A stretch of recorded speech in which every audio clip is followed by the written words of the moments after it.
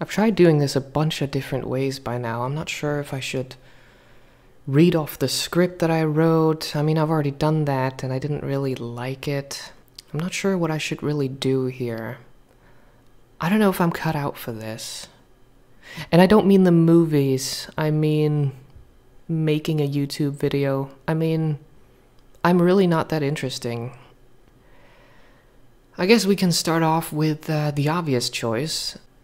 I skipped the first category because it's mostly normal horror movies, which, you know, will scare you if you are a normal moviegoer, if you don't have hundreds of movies under your belt, or if you're just generally not the biggest horror fan.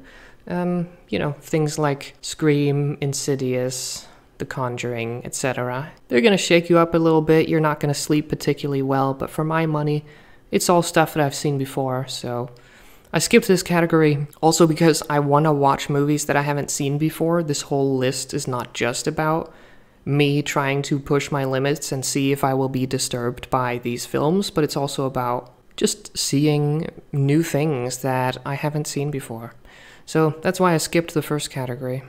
The second category is Grindhouse. In this category, I have actually seen most of the stuff as well. I've seen the Texas Chainsaw Massacre. It was disturbing, but didn't blow my mind. Same thing with Saw. Same thing with Human Centipede, Hostel, Midsommar. I mean, they're good movies. They're not bad quality movies. I think Midsommar, some people love it, some people hate it. Hostel is amusing to me personally because I have a friend where when we were in our teens, maybe when we were like 13 years old or something, my early teens, I had a friend whose name is Peter. And Peter had seen Hostel, and he said it's the most disturbing movie he'd ever seen, and he almost couldn't even sit through it. It was so bad. So, you know, fast forward a few years, and I eventually watched it myself. He scared me a little bit off of it, I'm not gonna lie, but I watched it, you know, later when we were a bit older, and it wasn't particularly bad to me. There is torture in the movie, so it does get pretty bad, but I wasn't shaken to the core the way he was, probably due to the difference in age and the fact that I chose to wait a little bit. So I'm glad I did that. But the 3 movies on Wendigoon's list that I haven't seen in this category were The Hills Have Eyes, House of a Thousand Corpses, and Tusk, which I have now seen. I'm gonna give you my sort of general impressions of it. I think The Hills Have Eyes is a thriller. I don't think it's a horror movie. It is an older one, so it makes sense that it wouldn't disturb me that much. But I shouldn't say that twice, because there are some older movies that can get really, really nasty as well. I think The Hills Have Eyes is just kind of like, how should I put this? It's scary if deformed or scary faces are scary to you. That's kind of it. So that one didn't disturb me. House of a Thousand Corpses, though, that one hit me nastily, and I slept pretty poorly after that one. I think... Oh man, that movie was a bit of a wake-up call as to what I am doing right now. I think it is much more disturbing than it looks like on paper. It is a concept movie. What I mean when I say it's a concept movie is that there's an obvious idea that they're trying to execute, and the idea is that you are going through a haunted house, but it's a movie instead of an actual haunted house in real life. When I say haunted house, what I mean is those, I don't know if that's what they're called, but just like the American horror houses. I'm European, but in America, they have those Halloween things, right? You go into some building that somebody put a bunch of work into that's very disturbing, and maybe there's some people in there who come after you, or maybe not. I guess it depends where you go. And this movie is trying to be that, but like the movie version of it. And while that's very cute, and I'm never not gonna laugh at watching Rainn Wilson getting chopped to bits. I mean, I love that guy. He's hilarious in The Office, and he's hilarious in this one.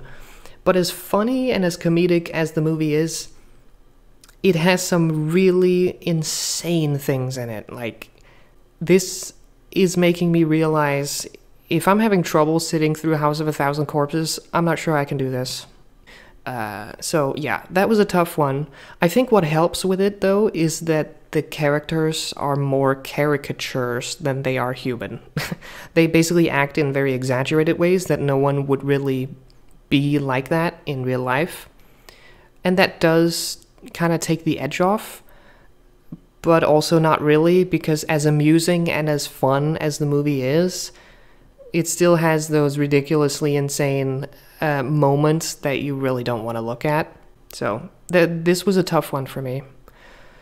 I also saw Tusk, which was pretty easy to sit through. Tusk is a very bad movie. It doesn't have anything particularly disturbing in it. It's supposed to be kind of like a body horror movie, but in my opinion, it doesn't really achieve the horror part of what we call the body horror genre, because it's supposed to be scary, and Tusk just isn't. It's just a crazy niche, not for everyone kind of movie. You know what? I think Tusk is very disturbing if you go into it not knowing what it is. And I guess that was the problem, is that if you think Tusk is an innocent, dark comedy movie, it's gonna wreck you really, really hard just because you don't expect how nasty it is. But I'm coming into this from the perspective of there's gonna be a lot of nasty things that I'm gonna watch on this list, and with that perspective, Tusk was kind of a joke, and it wasn't anywhere near as scary as House of a Thousand Corpses to me.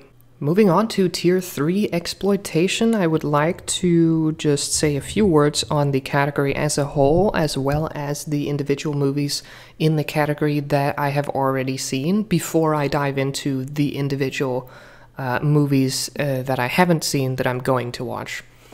So first of all, the thing that immediately comes to mind when I see this category is, oh my god, this is the category of movies where when I searched for most disturbing movies ever made, I don't remember when I did this, but this was like way before this Iceberg was ever made by anyone on the internet and shared, but I think this was like 5 or 10 years ago, I don't know. But at least a handful of years ago, I tried to sort of find like what's the most hardcore stuff that exists out there. And I'm looking at this category right now, and I'm kind of thinking, you know what? This is where all of those answers that people had on the internet and on forums and YouTube videos to that question. And I'm actually surprised by how much of this stuff I've already seen. There is more stuff here than the previous category that I haven't seen, but the fact that I've seen anything is surprising to me. Salò, or 120 Days of Sodom, or whatever it's called, I've seen that one. I've seen The Human Centipede 2, I've seen Martyrs, I've seen a Serbian film, and also The House That Jack Built. So quite a bit, actually. I'm gonna go through them as well because I think they deserve the time. Salò is interesting because it's a movie that really, its reputation precedes it in a big way, and I barely remember anything from the movie. The only thing I remember from it was that I wasn't particularly shocked or disturbed by it. I think Salò has the problem of having disturbed a lot of people very deeply many years ago.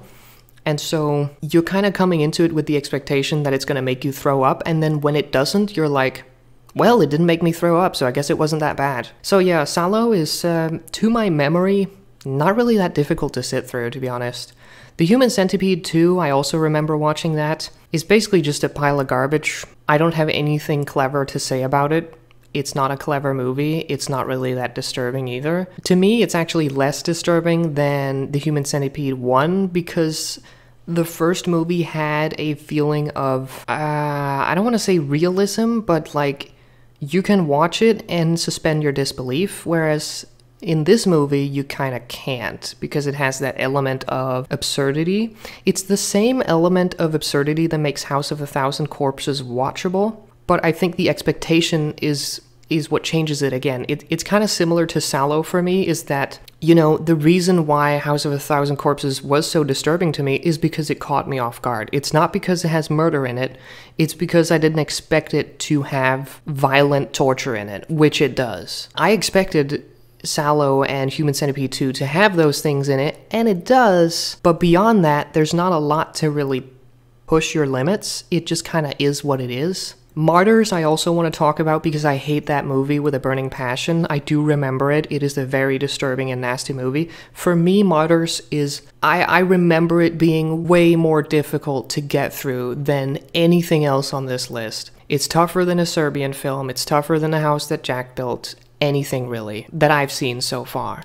And that's purely because Martyrs has sort of torture elements and just elements of pain that are just downright difficult to look at, and it's as simple as that. And sometimes to disturb a person, that's all you need. The problem that I have with the movie is that it tries to be clever and philosophical, and it really isn't. It kind of throws a little bit of like thought-provoking, it's almost like a spiritual thing that it throws in your direction at the end, but it doesn't answer any of it. It doesn't even ask further questions, or it doesn't debate anything. It just tries to be something that it isn't and then ends, and I hate that. The reason I hate it so much is because it's like Martyrs wants to use its philosophical aspect as a justification for the pure insanity that actually happens to the characters in the movie and the way they are displayed visually and the way all of that is depicted. And the simple truth is that it doesn't excuse it at all. It's just terrible with terrible on top. So that's why I hate Martyrs so much. I know some people love it. Some people actually like that tiny little bit of thought-provoking, whatever that was at the end. I don't think it's enough. I think it's pretentious and stupid, and I hate it. A Serbian film, not the most disturbing movie I've ever seen. I guess it gets people because of the family and the pornography aspect. Which are two things you really, really don't want to combine, and a Serbian film combines them. So I think that takes people off guard and shocks them, but I've seen worse. And finally, The House That Jack Built. I love that movie. The House That Jack Built is everything that Martyrs isn't, in my opinion. It actually has real commentary on some things that are so insane and difficult to even think about that it boggles the mind that the movie manages to actually be good at all, and it is. Out of all of these, I would say the most disturbing one is Martyrs, but it's also the one that I hate the most and the one that I recommend the least. The least disturbing one is probably The House That Jack Built, or maybe The Human Centipede 2, depending on what your expectations are and how a feeling of realism or absurdity skews how you perceive a movie. Human Centipede 2 is much more absurd, but it's also more extreme in what happens. Whereas The House That Jack Built is absurd, but it feels much more real. Like, I don't know why, it just feels more real. So, I guess it depends how you feel about stuff like that, but yeah. I recommend watching The House That Jack Built. I think it's actually a good movie. The rest of it you can skip if you're watching this stuff for quality, but then again, who really is? I don't think any of us are watching these things for quality anymore. I think if you've entered Tier 3 exploitation, as it's called, it's not about the quality anymore, which is why it's so surprising that there is actually a movie that has some decent quality, in my opinion. I just watched Pink Flamingos, and I am shocked that it's possible to make a movie that is so disgusting and boring at the same time. You would think that the sheer amount of grossness in this movie would somehow make it entertaining or interesting, but it really doesn't, and the pacing of this movie is actually terrible. So from a film technical point of view, it is a god-awful movie, and there is, I guess, the only redeeming quality of this movie is that the soundtrack is not the worst thing I've ever heard in my life. But beyond that, man, this is a bad movie. Genuinely, the way it's produced, written, what's actually happening on screen, everything. It's just super trash. And I don't mean trash in a good way. I mean, there's nothing of artistic merit here. Beyond that, this is not disturbing at all. It's a very disgusting movie, and I guess that's always going to be a discussion, that'll never end. Is something disturbing because it's disgusting? I mean, aren't all disturbing movies disgusting in some way or make you feel disgusted in some way or another? But, no matter how you slice it, this just isn't a scary movie, and not a disturbing one either. It's just gross. You're gonna be fine with the filth in this movie. If you've seen Salo, I think you can get through this one, but why would you, honestly? There's no enjoyment to be had here. There's nothing that's gonna push your limits either. It's just a bunch of nothing, really. 90 minutes of something that should have been an hour long, but ideally should have never been made, to be honest. I should talk about some of the specifics here. There's genitalia in the movie, and You watch them do things. But what really is kind of bothersome is the fucking chicken scene. There's a scene involving some chicken which is difficult to comprehend. It actually looks like one of the chicken died from that scene. Given the fact that I'm against animal cruelty and animal abuse, it's difficult for me to have a lot of respect for the movie's director when you do stuff like this to animals. So, watching what was probably real animal cruelty does make me sad. So, yeah, this movie doesn't really justify its existence in any way, shape, or form. It's just terrible. But it's also not disturbing, so if that's what you're looking for, you're not even gonna get that. I'm trying to gather my thoughts on Cannibal Holocaust because I actually have I think I have a lot of things that I want to say about it, but I don't really know where to start. It's definitely better than Tusk and Pink Flamingos, that's for sure. Come to think of it, that doesn't really say much because almost anything I've seen in my entire life is better than those two movies. I'm not sure. It's not the worst movie I've ever seen. When I was halfway through this one, I actually thought, okay, this is a genuinely good movie. And then the second half, well, I don't know, it becomes a bit more debatable, let's say. I think what's nice about this movie is that it does have almost kind of a wholesome, or to me at least, a heartwarming, you reap what you sow kind of a message, you know? And that's despite the contents of what actually happens in the film. I think this movie fits the exploitation category perfectly because that is exactly what it is. This is admittedly a movie with horrible people doing horrible things to other people. We can't deny that. That stuff is in here. But I mean, it fits the genre, and I think if you don't know what you're getting into at this point, this movie is infamous and has been so for almost 45 years now, so it wasn't a shocker for me. But what was, again, and this is the same as with Pink Flamingos, is the parts of the movie that disturb me the most is the non-fictional stuff. And what I mean by that is that, like with Pink Flamingos, in this one we are also talking about animal cruelty, sadly, which, as I said previously, I am against it. I do not condone it, and I don't enjoy looking at it. This movie has a lot of animal death scenes, more so than you would like. That being said, I'm not going to make a huge fuss about it in this one, because similarly to, say, a movie like Apocalypse Now, the animal deaths in this movie, although they are very real, they are also clean and quick. So because they are clean and quick kills, it doesn't really disturb me that much, and I thank the heavens for the fact that those animals didn't have to suffer more than they did. But there is actually one animal killing. It's the first one in the movie, the very first one, which in my opinion is too slow, and it's not as clean and quick as it should be, and that does bother me. I just don't like that at all. I think it's horrible. It is in the movie. If you can get over it, then the movie does actually have some real substance to it, which I think there is something to appreciate here. I think the story structure is very original for its time. The whole concept of somebody going to the jungle to recover footage from a crew that went there previously, and then recovering that footage and then looking at it and going, okay, this is pretty insane. That story structure, I actually enjoy that. I thought it was creative. I thought it was cool. The other original thing about it is the found footage aspect. This is kind of a found footage movie, not the whole thing, but it has snippets of found footage in it, which does add to the feeling of realism, and it adds to the experience, in my opinion. There are things like cannibalism and sexual abuse depicted in the movie. Luckily, obviously, that stuff isn't real.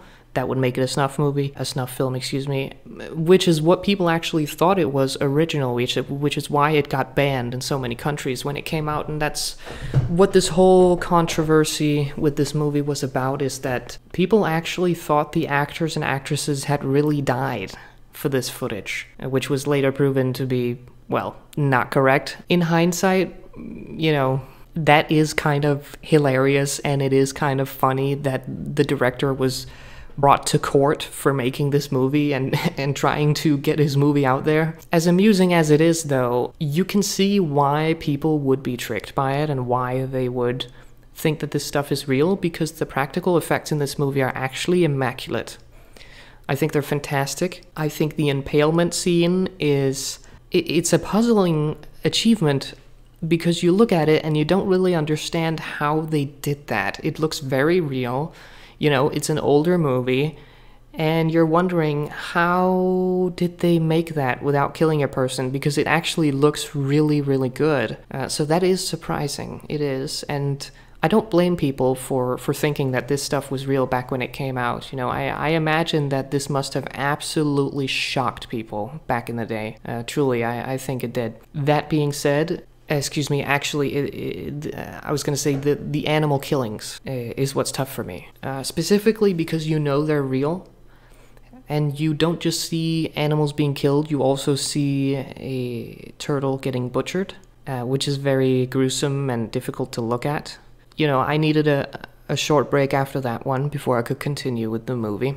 But even that scene, which I hated so much, ends up serving a real storytelling purpose in the movie because the butchering of that turtle, poetically enough, it completely mirrors what happens to that bastard film crew later on in the movie. I also think that this movie has some pretty strong commentary on journalism ethics in general and the exploitation of other cultures than conventional, as we would call it, civilized Western culture. And I don't think that those commentaries are lost in the movie's violence or gruesomeness or cruelty. That meta commentary on what exploitation is, including the movie in and of itself within its own genre, is pretty clever.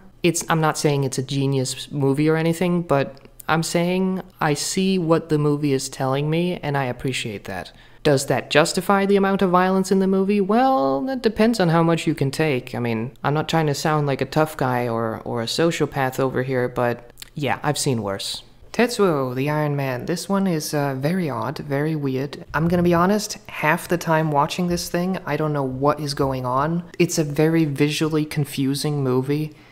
It's only an hour and 5 minutes long, and thank God for that.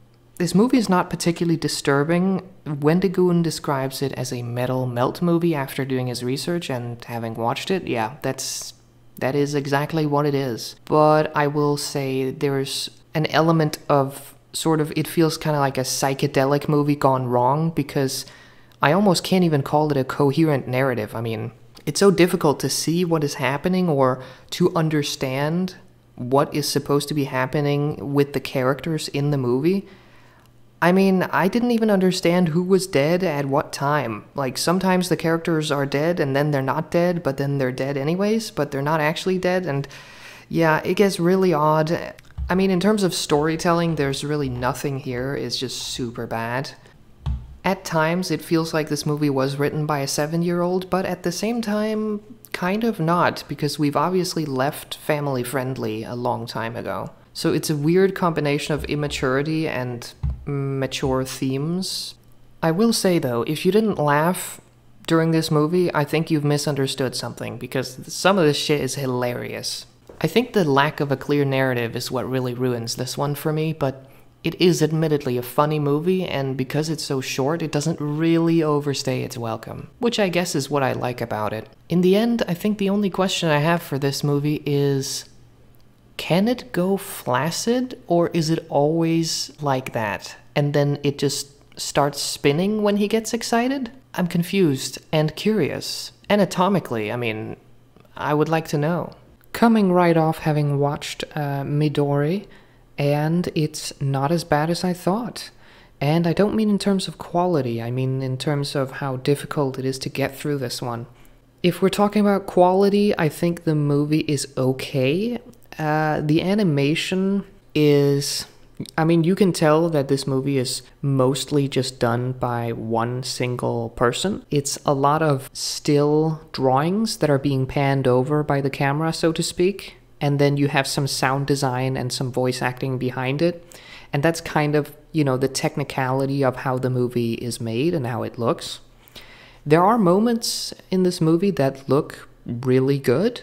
And then there's, you know, the other stuff, which is okay. It's not a visually terrible movie, but I think what's much more challenging about this movie isn't talking about the quality, but the disturbing kind of aftertaste that it leaves you with when you're done with it. Now, to be completely, honest about this, it didn't disturb me or freak me out as much as I thought it would. In fact, I just finished it 10 minutes ago, and I'm not freaked out at all. The movie's definitely bleak, don't get me wrong. It's perplexing, it's a little confusing, it's a little bit hypnotic, it's a little odd, and it obviously has some mature and pretty disturbing themes in it, and there's some things that happen. There's abuse, child abuse of the sexual kind. Obviously, that's not easy to sit through and to watch, and that is challenging. It just leaves you with that emptiness kind of feeling.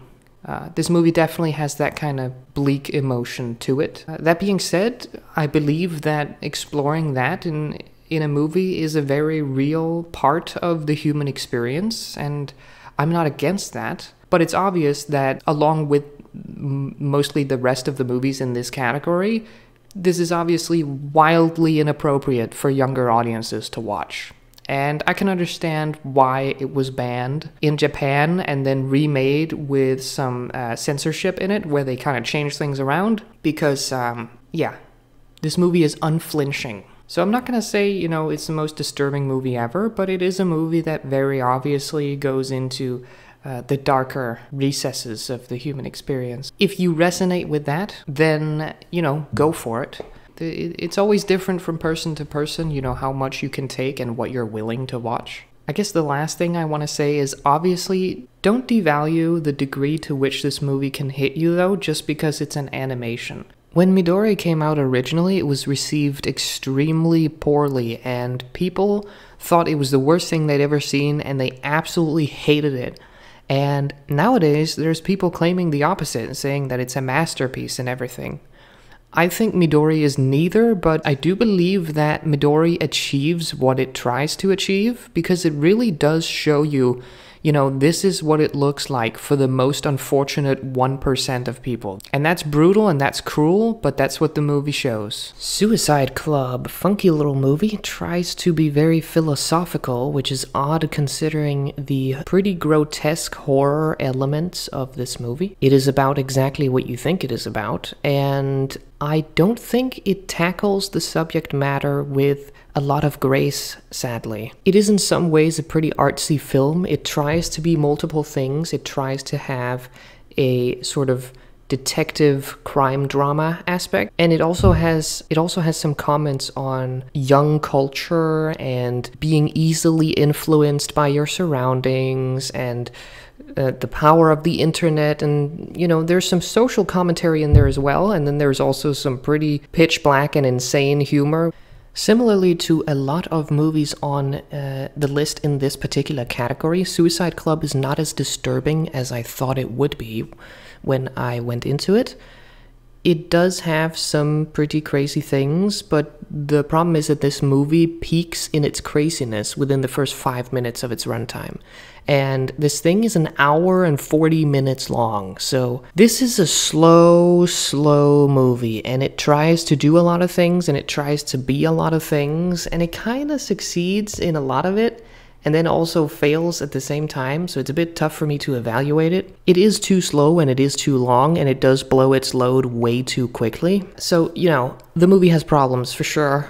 I guess the problem is that things just get a bit too weird and convoluted, to where I'm not sure I understood the message here, if there is one. I think that if you're dealing with a subject such as suicide, you have to have a certain specificity or purpose or grace with which you navigate that subject. And Suicide Club is a bit too all over the place to really be that.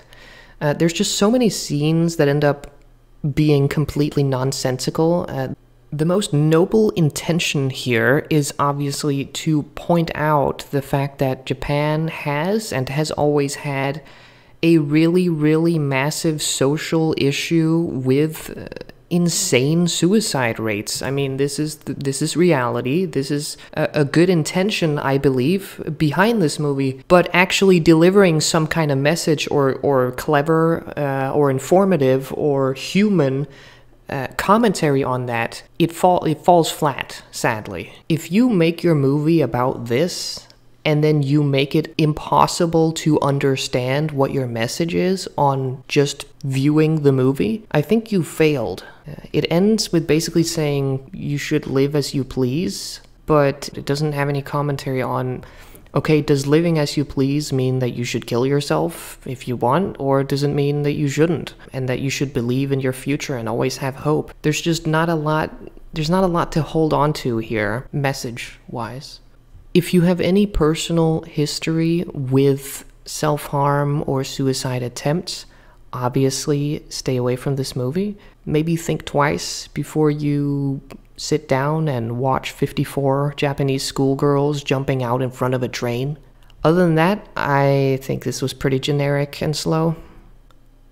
Before we move on to Tier 4, I just want to say a quick word about what are actually the things that I feel like I've seen that would be a 10 out of 10, that would be the most disturbing things I've ever seen, because I've been sitting here and kind of rating these movies with like a little scale and giving a very subjective number for each movie for how I felt when I experienced the movie. So I feel like it's fair for you guys to kind of get a little bit of a yardstick. And I also want to talk a little bit about what's disturbed me the most so far, because I have a feeling that that's about to change.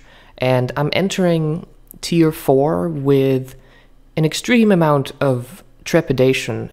Tier 2 and Tier 3 have been surprisingly okay for me to get through. I didn't expect it to be this okay. I thought they were going to hit me harder. So far, the only 2 movies on this challenge that have actually really gotten to me is House of a Thousand Corpses from Tier 2 and Cannibal Holocaust from Tier 3. And even those 2 movies were definitely tolerable for me.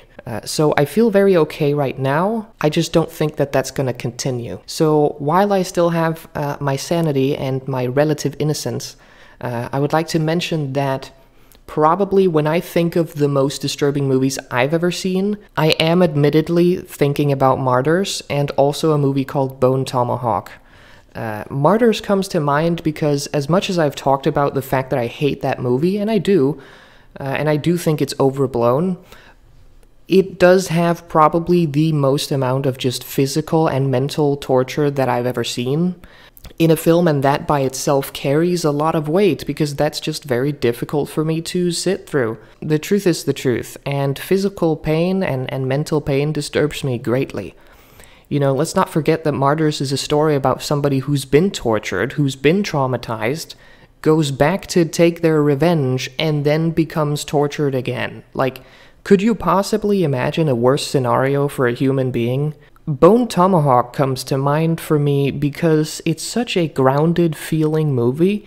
Everything about that movie feels real for so long. You can buy into the characters, you're getting sucked into the story and into the world. And when shit hits the fan in a movie like that, it feels very, very, very bad, and it's very shocking for that reason. So that's why Martyrs and Bone Tomahawk would be kind of 10 out of 10 disturbing for me. I also want to talk a little bit about some anime, because I have seen a couple anime that are also at that level. Excuse me. Namely Clannad After Story and an anime called Berserk. I think it's from 1997, if I remember correctly. Clannad After Story is about family, but it's about grief and loss and the pain of that. And again, it's one of those things where the more real something feels, and the more you get to know and like the characters of the show, the more badly it hurts you when something terrible happens to those characters. And I think that Clannad After Story, as amazing of an anime as it is, and it is incredible, it's very, very well made, and you definitely should watch it. I do recommend it. It also hurts badly. Berserk also makes the list because Berserk is just a very extreme story. I mean, whether you read the manga or you want to watch the 1997 TV show, it's basically a recipe for how to get PTSD. That is the metaphor. Berserk is a metaphor for post-traumatic stress disorder. Like, there's so much trauma and insanity and abuse in every way imaginable. Torture, sexual abuse, etc. And it's happening to characters that you get to know as people, you know? So it feels like this stuff is happening to something that is almost equivalent to real human beings. So that's why Berserk is so tough as well. I also want to just give a quick little mention to a video game called Doki Doki Literature Club.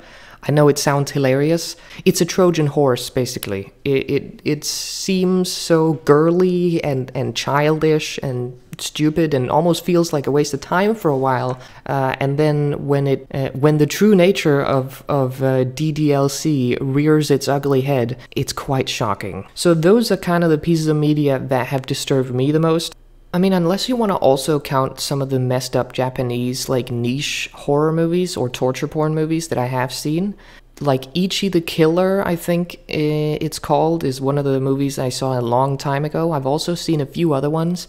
I may or may not have seen Guinea Pig already, but I don't remember. So, you know, the whole Japanese extremist movies, I don't think it's completely foreign to me, but I also don't remember well enough to definitively say that I've been there and done that.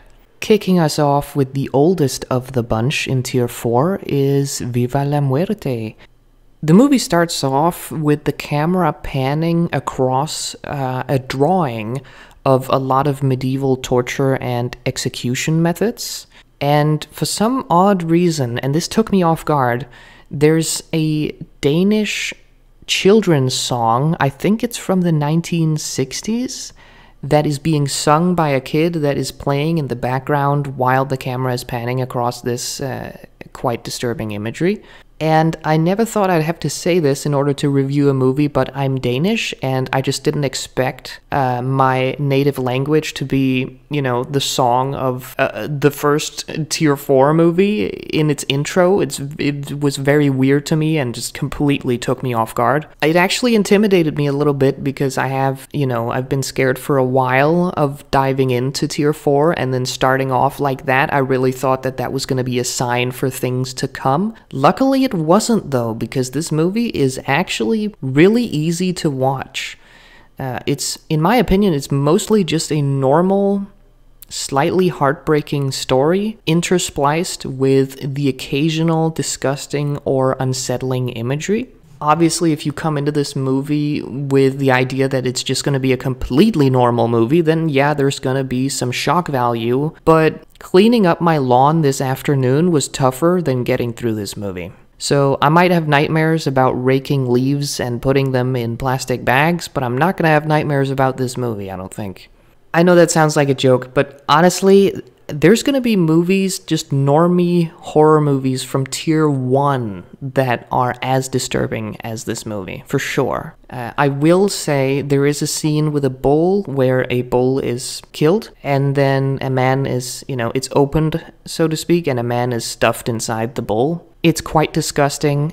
Again, I've talked about animal cruelty before with these movies, and I don't approve of it. I don't know if they actually really killed a bull to make that scene. If they did, then I don't approve of it, but it is what it is. And then there's a surgery scene after that involving the main character, he's just a little boy, and that is also a little disgusting and tough to get through. If you work in a hospital, this is nothing for you. You can easily stomach this.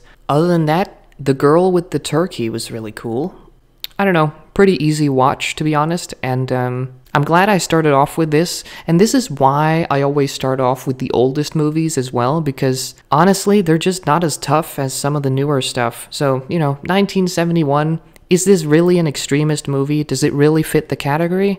I'm not sure. Maybe I will be able to evaluate that better once I've seen some more movies. If you approach it not knowing what it is, it's going to surprise you, and that's going to have some shock value, sure, but other than that, it's just another movie. Fuck. I guess we're in the shit now. Fucking Japan, bro. What the fuck?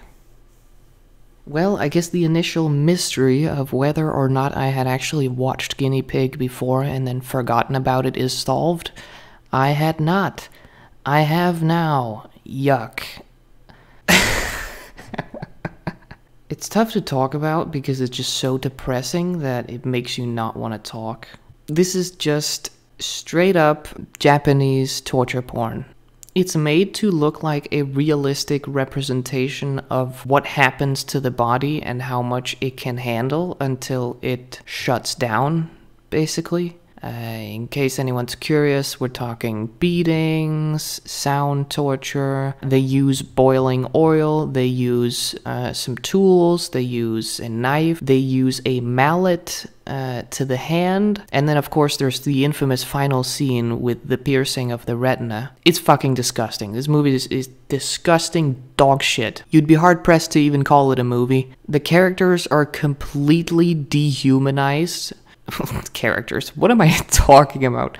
There are no characters in this movie. There's just the victim and the perpetrators. There's no character work, there's no dialogue, there's no backstory, no story is being told, nothing. Devil's Experiment is less than 45 minutes long. It took me a solid 1.5 hours to get through this shit. I started watching at 11 o'clock. It's 2 o'clock now, and I still haven't eaten yet. That should probably give you a pretty good idea of what kind of fucking sludge, disgusting, subhuman, ocean-dwelling, deep-sea creature dog shit we're talking about here. Okay, luckily, some of the stuff in Guinea Pig looks a little fake, and thank God for that, because it allows me to hold on to my disbelief. But unfortunately, a lot of it looks pretty real. It is made to look like snuff, even though it's obviously not a real snuff movie. If it was, I wouldn't have even considered getting my hands on it, let alone watching it. But sadly, it is semi-realistic in its representation, and it's just very disgusting, very messed up. There's no content here other than just the pain of what happens. It's not easy to sit through this. I think the screaming is what really fires up the mirror neurons for me. But the final scene that is so disgusting is there's no screaming in it, which is also very disturbing because it depicts that, you know, she's done. She's completely exhausted, done for. And you just sit there and imagine the pain. Horrible experience. I'm starting to understand the not safe for life tag in this tier, because between Viva la Muerte and Guinea Pig, we've gone from 0 to 100 real fucking quick. While Viva la Muerte did have disgusting things in it, it was at least a real movie that I could recommend in a pinch to a fellow degenerate. Guinea Pig, we are well into the territory of cannot recommend this to anyone ever, no matter who you are. I don't care how hard your dick got when you watched The Human Centipede, you are not watching this shit. I mean, I can't really see the appeal, to be honest.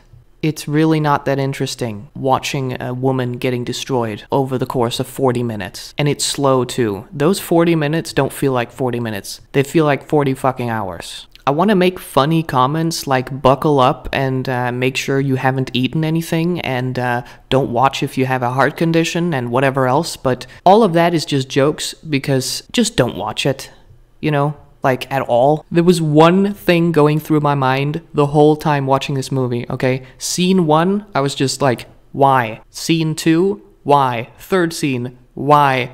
All the way through the movie, I was just sitting here going, why? Why am I watching this shit? Why would you make this? Why? I hated it. I hated everything about it. Well, this was a very bad time. Welcome to the real tier 4 stuff, I guess. Yowie wowie. Alright, Guinea Pig, Flower and Flesh and Blood, much easier to get through than the first one. It starts off with a scene where a chicken is beheaded, and it looks very fake, and it sounds very fake, and that pretty much sets the tone for the whole thing. The sound effects in this one are very funny, and the practical effects tend to look mostly fake. The stuff that does look decent or isn't too fake looking is admittedly very disgusting, so it's by no means easy to get through this one. But it's definitely a at least a notch down from the first guinea pig. There are some sound effects and some editing choices and some cuts and some zooms that are very comedic, which helps hold on to the disbelief and the sanity, so to speak, which is very nice. I appreciate that. It is amusing that this was the film that allegedly made Charlie Sheen call the FBI and not the first one, because when you compare the two, the first one is substantially more disturbing and it feels a lot more real, whereas this one is more surreal. It doesn't have the same feeling of reality to it, but it still has that extremist tastelessness in it.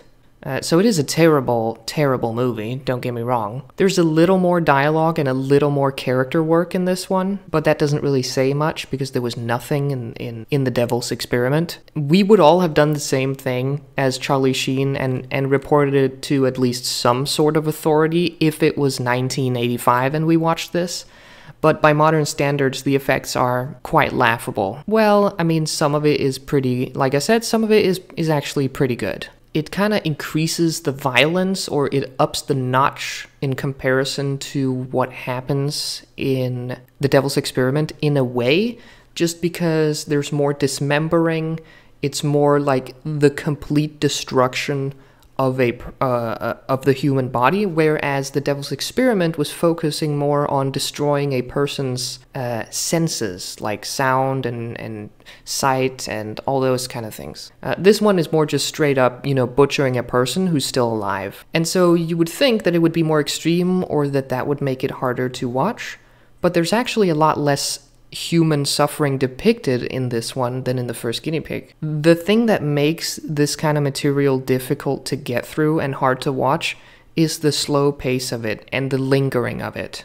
But beyond that, I mean, the way I choose to view what happens in this movie is basically a woman gets sedated and gets a high and an ecstasy from some drugs that were injected into her, and then she dies peacefully. I'm choosing to view it that way for my own sanity as well, but you could say that is effectively what happens in Flower and Flesh and Blood. And that's not very disturbing, is it? Because what's really disturbing is the sheer amount of pain and suffering that is depicted in these kinds of movies, and there's really not a lot of suffering in this one. It's just the butchering of a person.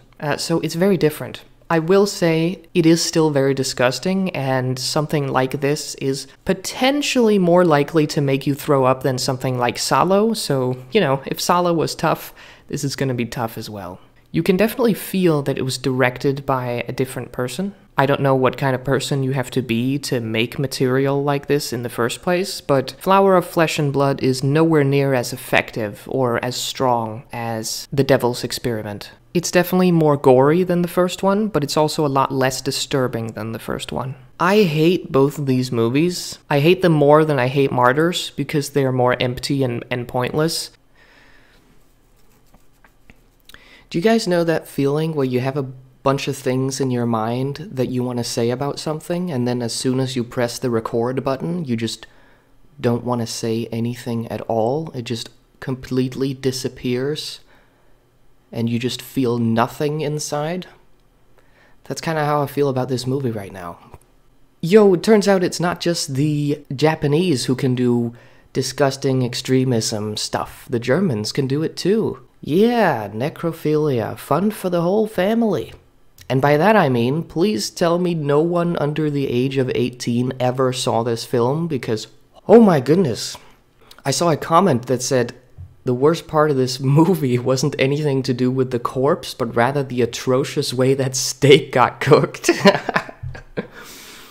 Hey, Chef Ramsay would not approve, it's true. Listen, I don't know if it's sad or if it's motivating that a literal rotting, festering corpse is getting more action than I am these days. I'm not kidding either, the love scenes are very, very passionate. I'm not talking about them just transporting a dead body to their bed and then lying next to it. I mean, they really get in there. Oddly enough, that's also the problem that the main character has, which is that his girlfriend ends up preferring dead bodies to him. So that's very amusing. Jokes aside, this is a really, really dark little film. It feels very Ed Gein inspired, with all the trophies and the body part stuff in the guy's apartment. Some of the acting and the effects, it does occasionally get so bad that you can't help but just laugh, which is a good thing, because it makes it easier to get through the film without major problems. What I don't like about the film is that there is a cute rabbit that gets killed and skinned and butchered, and that is, on display. I've talked about, animals with these films many times, so I'm not gonna go into it other than I feel like the rabbit should have gotten killed much, much quicker. It seemed like a very slow kill. I mean, I don't know how to kill a rabbit properly, but it definitely took time, so I did not enjoy that. Other than that, it has one of the funniest endings ever. The guy actually starts jacking off to his own suicide attempt. This is Editor J with a little bit of an interruption here. I just realized how completely insane that statement is without further elaboration, so I would like to add that I don't think suicide is funny, and that's not what I'm saying, but what I'm trying to say is that this film, and especially the ending in particular, is so funny that it will make you laugh about suicide. I hope that clears things up a little bit. Hopefully I'm not just digging my own grave here. No pun intended. The ending is also just very well written, and in general it is the best ending to a film out of the movies I've seen during this challenge so far. Anyway, back to the original recording. Definitely a dark film. I feel like the times when this film is the most effective is during the nighttime scenes, because it has daytime scenes, but the nighttime scenes are just so much more atmospheric to me. But yeah, I don't know why I'm analyzing a film like this. It doesn't make any sense. It's not like I would recommend it to anyone. I mean, at least with this one, you can't complain about it being a Trojan horse, because it is exactly what it says on the tin. So I guess that makes it better than most products you can get at the supermarket then, huh? Okay, I take that back. I've been debating in my mind back and forth about whether I should watch this film or skip it for the entire time that I've been doing this challenge. So for a very long time, I've thought about it, and at this point, when you think about something so much, you kind of can't get around it, or it feels like I can't really skip it. For one, I'm a very stubborn person, and when I set out to do something, chances are I'm gonna follow through on it, with everything that includes. But I always reserve my right to respect the dead in everything that I do, no matter what I do. And before even watching it, I already know that this film is gonna be pretty disrespectful to the deceased and their loved ones. So that's why I've been thinking about skipping it. But the more you think about something, even if you choose to skip it, which I did eventually do, the more you keep thinking about it. So it feels impossible for me at this point to not watch it. I feel like the only way I'm gonna get peace mentally is by getting it over with. So that's probably what I'm gonna do, even though even now I know that I'm going to regret this, but it keeps bothering me, so I think it has to be done. If nothing else, for this video and for the challenge itself. At least I'll be watching it knowing that I'm not committing a crime or doing anything actually illegal, but ethically I think this film should not exist. Ah, fuck those motherfuckers. God help my accursed soul. Well, predictably, I'm mad at the fact that this damn thing exists, much more so than I am disturbed or shook by the content of the film itself. If you're going to make generic rape, torture, porn flick number 5679, using the most upsetting case of juvenile crime in recorded human history as your backdrop for that is probably the wrong choice. What a fucking disrespectful film. On a more film technical and analytical level, there are things that can be said about this abomination, but none of that matters because the fact is, it shouldn't exist. look, there's gonna be psychos out there who think that it's a fun idea to watch this because they like the idea of rape and they think that sounds fun. And if you're one of those people, well, first of all, you're a fucking loser and fuck you. But secondly, well, how do I put this? The stuff that actually happens in the film is a tiny, tiny fraction of what was actually done to this poor girl. So if that's what you're looking for, you're not even gonna get that. And as for the rest of us, boys, we skipped this one. Just trust me. The final thing I'll say, and I'm not gonna talk for much longer about this bullshit, is that the actual real-life case is substantially worse and infinitely more disturbing and difficult than the film. And that is my conclusion from this. I think we can all collectively say rest in peace, Junko, and in case there's any curiosity out there about whether it portrays the victim in any sympathetic light whatsoever, I'll just have you know that this tells the story of the perpetrators, not the story of the victim. So if anything, it sympathizes with, well, those people. And they're out there still. Somewhere in Japan, those motherfuckers are still alive and kicking. Well, if there is a hell, they're definitely going there, and that's all I'm gonna say about this. If you'll have me excused, I now have to go pray to the heavens and the hells that the universe may forgive me for having borne witness to this absolutely disgusting bag of shit. I'm recording this immediately after watching the film because, well, I was gonna go outside and take a walk, but I want to get this over with because I honestly don't want to think about this film any more or any longer than I absolutely have to. So I guess I'll go into what we're talking about here. We got a lot of mutilation, but it's mutilation of an already dead body.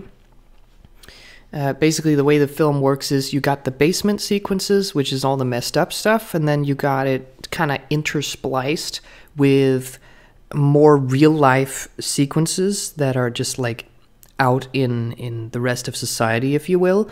And it's all found footage. It's very, very low, kind of, you know, super bad quality VHS kind of taping material, which makes it feel very real and very realistic, and that is the most effective part of the film, is just how real it feels. When it comes to the actual basement sequences, we got a lot of psychological torture and a lot of bullying, which I guess I can mention more specifically. We also have a sequence where a person is forced to, like, almost eat, or like at least have in their mouth a cut off toe from a dead body of a person that the victim knew. I think it's supposed to be maybe her boyfriend or something, and they killed him, and they're like cutting him to pieces and feeding it to her or whatever. It's really, really nasty. It is, and it might make you throw up. It didn't make me throw up, but it is a very disgusting film. There's also some stuff with some feces, and it's not awesome. It's very much not awesome. We also have what I call on-the-road killings, where the sort of main character, who's just a completely insane murderer, a serial killer, basically, picks people up on the road and kills them, or he murders people in a store, or, you know, just like around, just outside, you know? So we got that too, and then the basement stuff. Now, there's some stuff that works about this film, and then there's some stuff that doesn't. It is a very, very tough and disgusting film, and I guess I'll just say it, unless you are a bit of a psycho yourself, you're not going to get away from this one unaffected, because it's very rough, and it's a very raw kind of film. That's the reason why it's so nasty, is because it looks so raw and so real. When you watch it, or you're not going to watch it. When I saw it, I immediately understood within the first 5 minutes why people started calling the police, or why it's been theorized that this is an actual real snuff film. It isn't, but it feels like it is.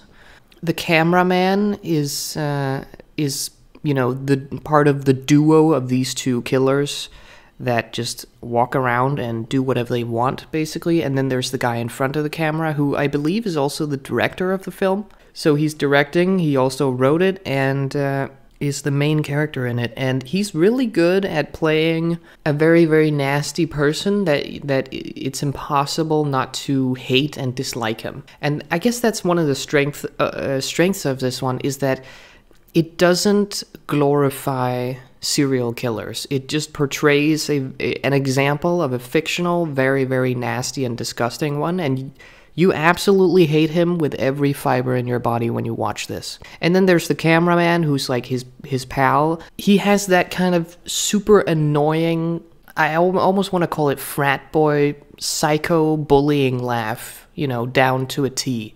He sounds really annoying, and he laughs a lot in the film.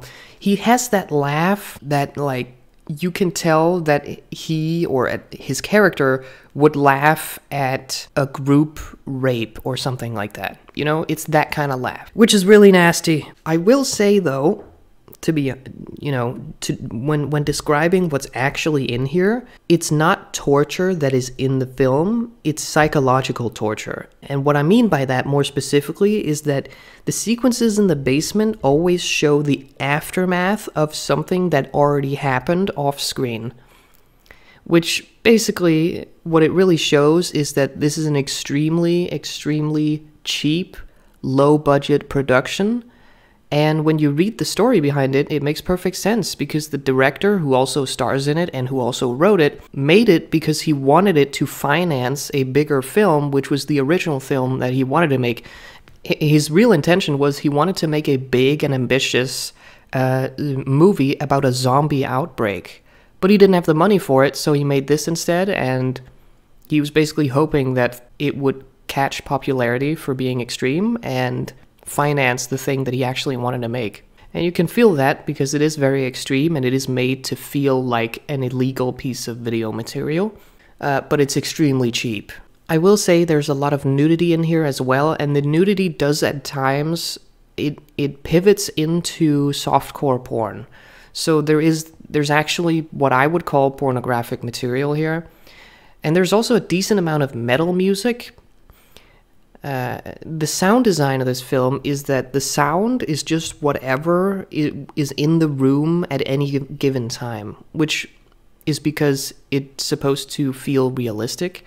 But there are certain sequences where they are in places where they have metal music running. That and the softcore porn stuff, it just, and the intersplicing of the real life sequences, I don't know, it just feels a little too try-hard for me. And of course, you can ask, hey, what's the problem with trying? What's wrong with trying? Well, what I mean is, there's nothing wrong with trying if it works, and it does work, but a thing is not scary or disturbing because you put nudity and metal in it. That's not how that works.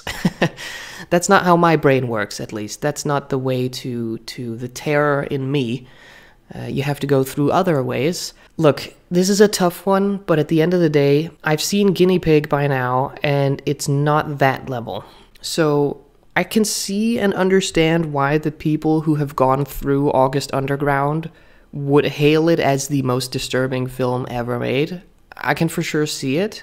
I think it's one of those films where if you don't know what you're getting into, it's gonna be unexpectedly sick and depraved, because it is a very, very sadistic film with a naturalistic approach, and it ends up giving you that raw, super, super depressing, nihilistic feel, which, I mean, you can praise it for that if you want, but I guess that just depends on what you want out of a film. Obviously, this is not for me, and I don't think it's for a lot of people. I'm grateful that there's not a lot of physical torture depicted as, like, happening on screen here, because that's the stuff that gets to me.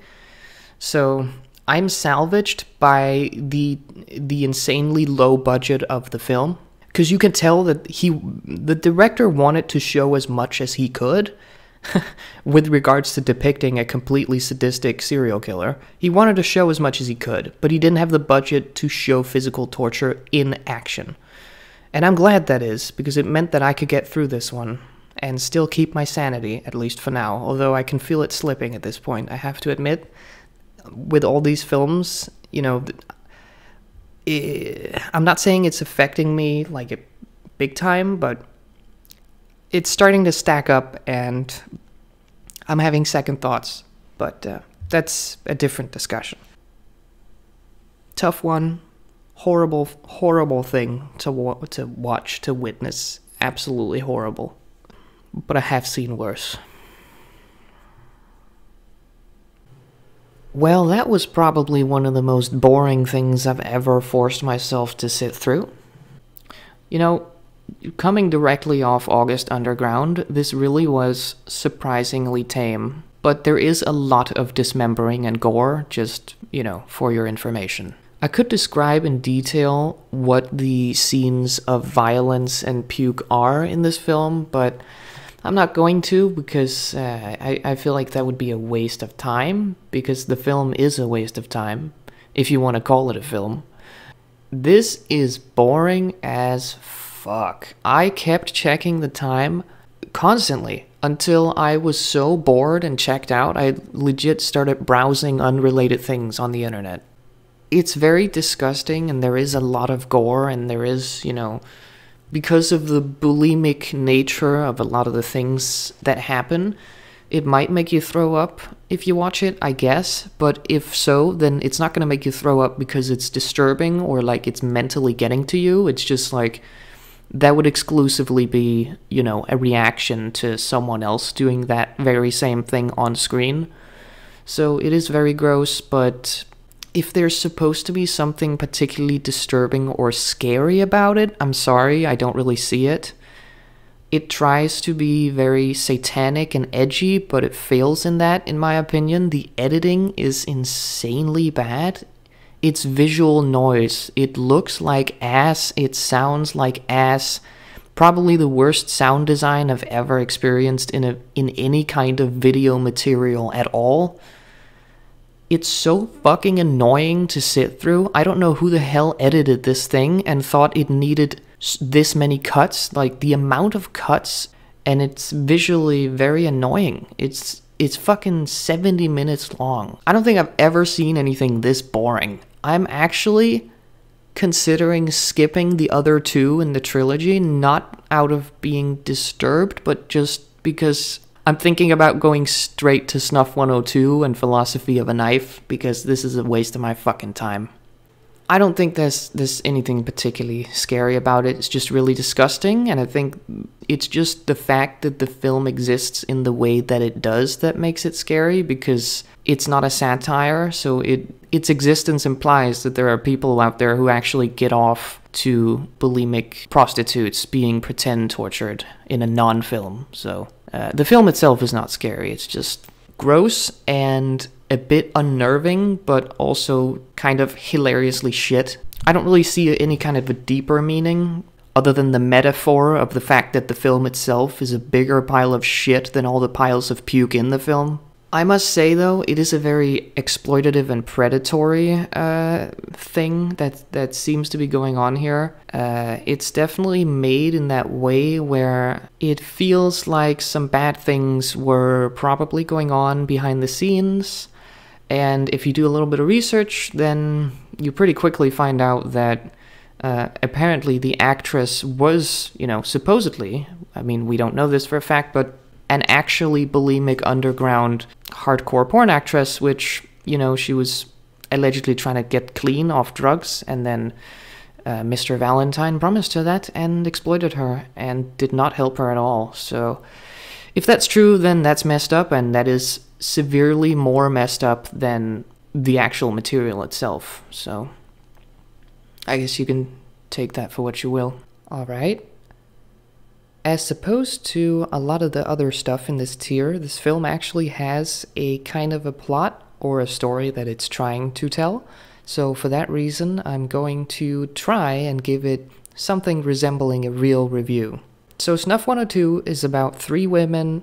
You have one who is pregnant and addicted to drugs, and then you have one who I think was supposed to be a pornography actress who is desperate to pay her rent, and she'll do any kind of job for money. And then the third one is a journalist who is researching snuff film and depravity, and eventually finds herself over-involved, I think you could say. So the main character of the film is definitely the journalist who is trying to investigate the subject. She is interested in kind of like the idea of snuff and extreme film and the philosophy and this reason behind why they exist, if they do exist, and she's trying to figure these things out, only for her to eventually get kidnapped herself. Basically, you just have these three women who are put in a situation and having several acts committed to them. The film does try to have some social and cultural commentary on the online world and on film in general and exploitation and things like this. There's quite a lot of dialogue in the film about it, and it tries to ask some interesting questions. And while the plot does sound interesting on paper, when I actually watch it, it's not really that interesting. I mean, at least they're trying to talk about it while depicting it at the same time, which is kind of like a meta-narrative, I guess. But it's, you know, I mean, they have some thought-provoking questions here and there, but it's nothing mind-blowing, and they certainly don't have any real answers in this film, in my opinion, to any of those questions. Whether that's about the nature of snuff or the entertainment industry in general. It serves mostly as padding or as break from all the torture scenes, as far as I'm concerned. I guess you could call it pretentious. I don't think it's that pretentious. I think, you know, the film doesn't have a lot to say about it, but at least it's trying to ask some kind of question, which is a lot more than a lot of the other Tier 4 stuff. And it also has characters in it, which is a surprise. The way the film works is that it has segments that are broken up where you have the snuff sequences themselves. They're not actually snuff, so I shouldn't call them that, because it is fiction, obviously. But it has all the torture sequences, which are quite slow and painful, and there's a lot of gore in it, and it is quite nasty. And then that is interchanged with flashback sequences that are in black and white, so you know when it's a flashback. And basically, it just goes like a week back in time to show for each of the women what led up, the events that led up to the position that they now find themselves in. As for the visuals of the film itself, it does have that amateur feel where it's quite gritty and the recording is low quality. You can debate whether that's a budget or a stylistic choice, but it is the kind of choice that August Underground also made. I think the soundtrack is a little annoying because it has some dub beats or like heavy bass beats that it keeps using it's supposed to simulate your heart beating very desperately, or the victim's hearts beating very desperately, I think, which creates a feeling of intensity, sure, but it does get a little annoying. And the actual sound design and the soundtrack has a lot of, I want to call it screaming in it, it's not really scary, it gets kind of annoying in the long run. Overall, I think the film looks okay, and I think it sounds okay. A bit on the amateurish side, but I've seen worse. Granted, that's pretty much only the case because I've seen Lucifer Valentine stuff, to be fair, and August Underground. I'm probably gonna have to give it to this film just for the amount of disturbing material that it is still able to show. It's shown in darkness. There's a lot of black and a lot of red in the film for obvious reasons. There's also some sexual torture in it. The gore is, in my opinion, quite extreme and a little tough to watch. It's not a film that gets my heart pumping, but it is disgusting. It does disgust me. So it contains some very gruesome sequences. That's kind of like my attempt to talk a little bit objectively about what the movie is and what it has in it. As for my own takes on it, Snuff 102 is very obviously not a snuff film, despite what the intro title card says. The way the film starts is that it has a little text card, you know, that some films have that thing where they say, ooh, based on true whatever stuff, right? And this one says, like, the torture depicted in this film are real events or something like that. which is obviously wrong. I mean, it's wrong. It's false, right? It's factually incorrect, but it has that title card there, which I think is just there to scare people who would believe things easily. But I don't know if you guys have ever seen a film called Fargo from 1996, I believe. I think it's the one that's directed by the Coen brothers, if memory serves. But anyway, Fargo is a masterpiece, but the reason I'm bringing it up is because in the beginning of Fargo, they show one of those cards where it says, not based on real events. The blah blah blah depicted in this film actually happened and are true events or whatever, right? And that's also completely false. Fargo is fiction, and the stuff that happens in it is very, very loosely based on narratives of different stories told by people from different contexts and then put together in a new story. So there's nothing real about Fargo, even with what it says in the beginning. The reason I'm bringing that up is because the Coen brothers didn't do that to try and be manipulative assholes and to make people believe that something was more real than it was. That this is my interpretation. I think they did that to show that you should be critical of the media that you consume and that you can't just believe whatever a film says at the beginning of it. And that's exactly how I feel about Snuff 102, in that it says something and it tries to be something and it tries to depict snuff, and it really isn't. And thank God for that, because the fact that snuff even exists, assuming that it does, I hate that. I hate the thought of it. I hate the idea of it. This is obviously fictional, so it's kind of fine. The other thing that I want to say is that some of the screaming sounds from the sound design in this film sound like the zombie screams from Half-Life 2. I don't know if you guys ever played Half-Life 2, but the zombie guys that have crabs instead of a head, they make that sound. Yeah, you hear that a lot in this film, and it's really odd. I don't know why. I think I was 30 minutes into the film before something actually happened that really got nasty and, like, got to me. But the film is an hour and 40 minutes long, so there's still plenty of time for the rest of it for nasty things to happen, and they do.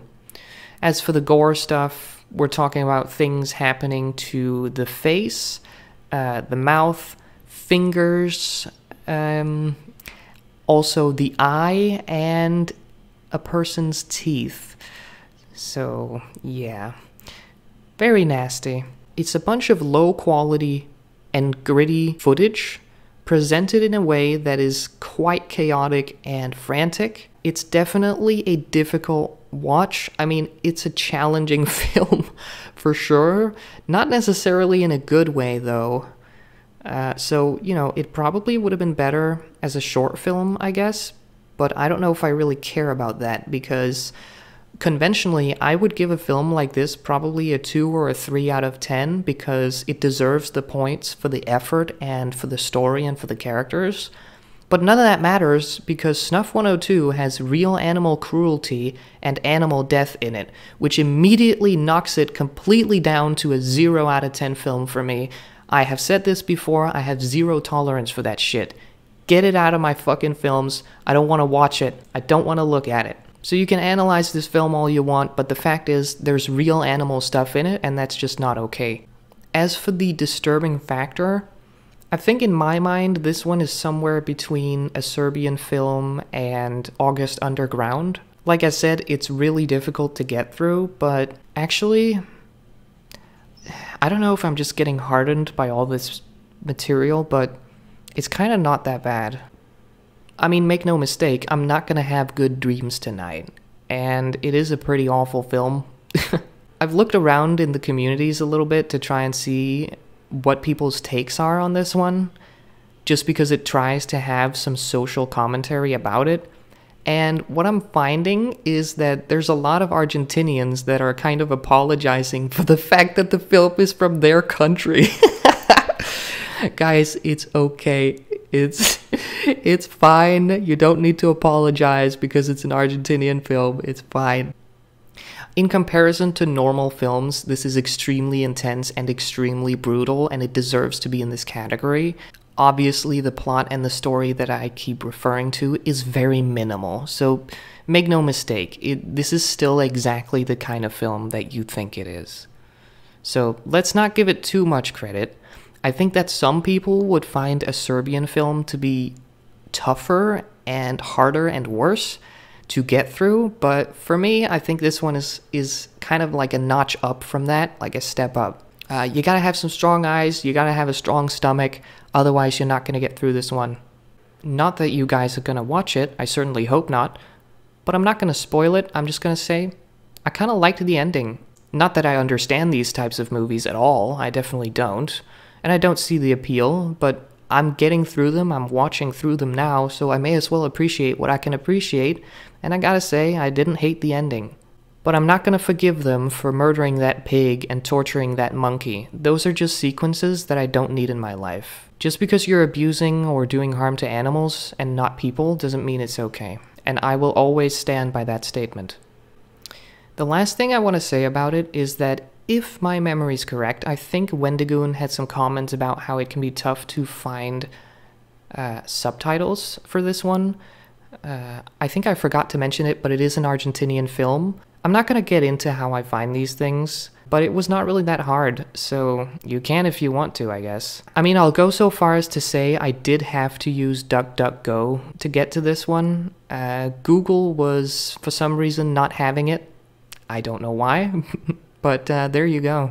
If there's anything story-wise to discuss, I guess it would be the question that the main character is trying to ask, which is, does snuff really exist? And if it does, then why? I don't think the film answers that question because the film itself is fictional, obviously, and that's a good thing. But, I mean, I can answer that question without watching any films. It exists somewhere, probably. I mean, it's probably out there. People do nasty things to other people. Well, some people do.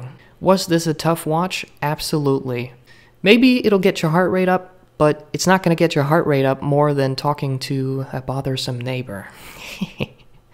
Well, clearly this was written and directed by not only a complete amateur who sucks at making film, but worse than that, someone who was clearly not taught in school when to kill your darlings when you write an essay or a report, because this is so long and it's so fucking boring.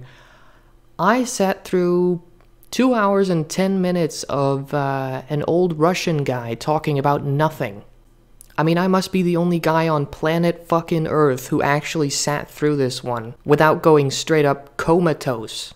It's just an old Russian guy sitting in a chair talking and talking and talking about whatever little village he came from and whatever he studied after middle school, and that one time him and his mom went to pick mushrooms in the forest.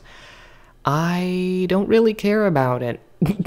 Oh, and then there's, of course, you know, torture porn sprinkled in here and there, but this is only part 1, so the whole thing put together is apparently a whopping 4.5 hours of complete boredom, which, by the way, I will not be wasting my time with part 2, because, number 1, I have a life, and number 2, I gotta move on to Melancholy der Engel while I still have my patience for this challenge. It's funny because I had a similar existential ambivalence about whether I should actually sit down and watch this, like I did with the Junko film, Juvenile Crime, because it does depict some things that actually happened to real people and, you know, respect for the dead and all that stuff, but I did it anyway, and I gotta say, I'm not mad at Philosophy of a Knife because it tries to depict the insane and inhumane things that happened in that crime against humanity that is known as Unit 731. I'm mad because it did such a shitty job.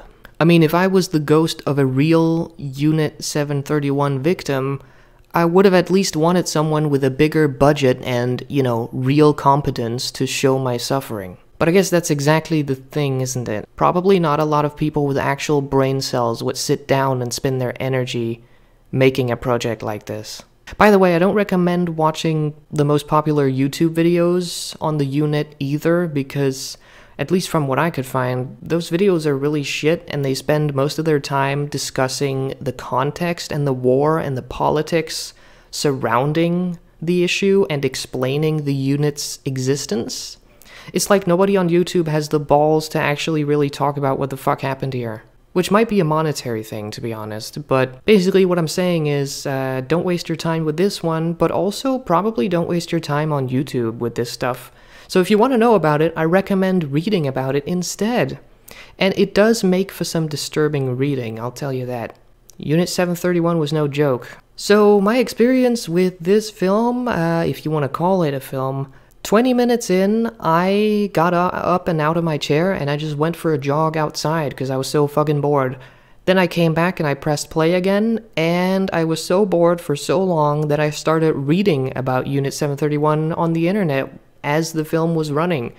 Because what the fuck else am I gonna do? Stare into nothingness for 2 hours? Come on.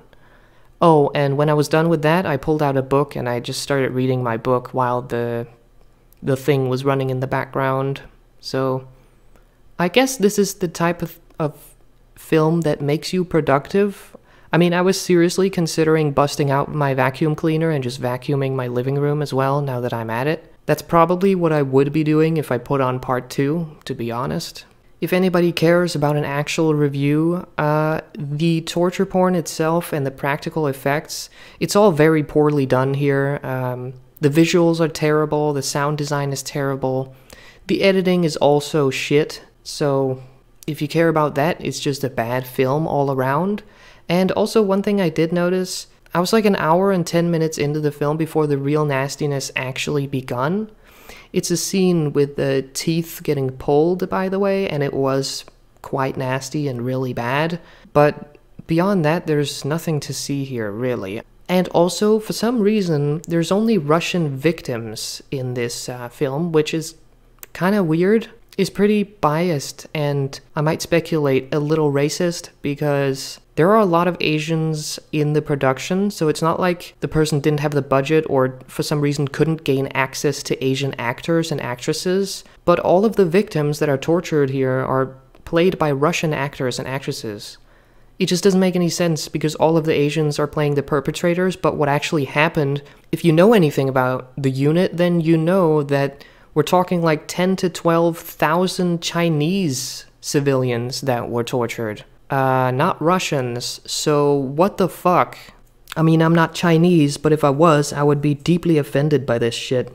In terms of how difficult it is to get through this and how disturbing it was, have you guys ever tried like a really tough spicy food challenge, but then halfway through the challenge you realize that you're not going to be able to win and you're not going to be able to finish, but not because it's too spicy, just because there's so much fucking food. Yeah, that's exactly how I would describe Philosophy of a Knife. It's really not that hard to get through, but it's hard because it's so fucking boring and it's insanely long.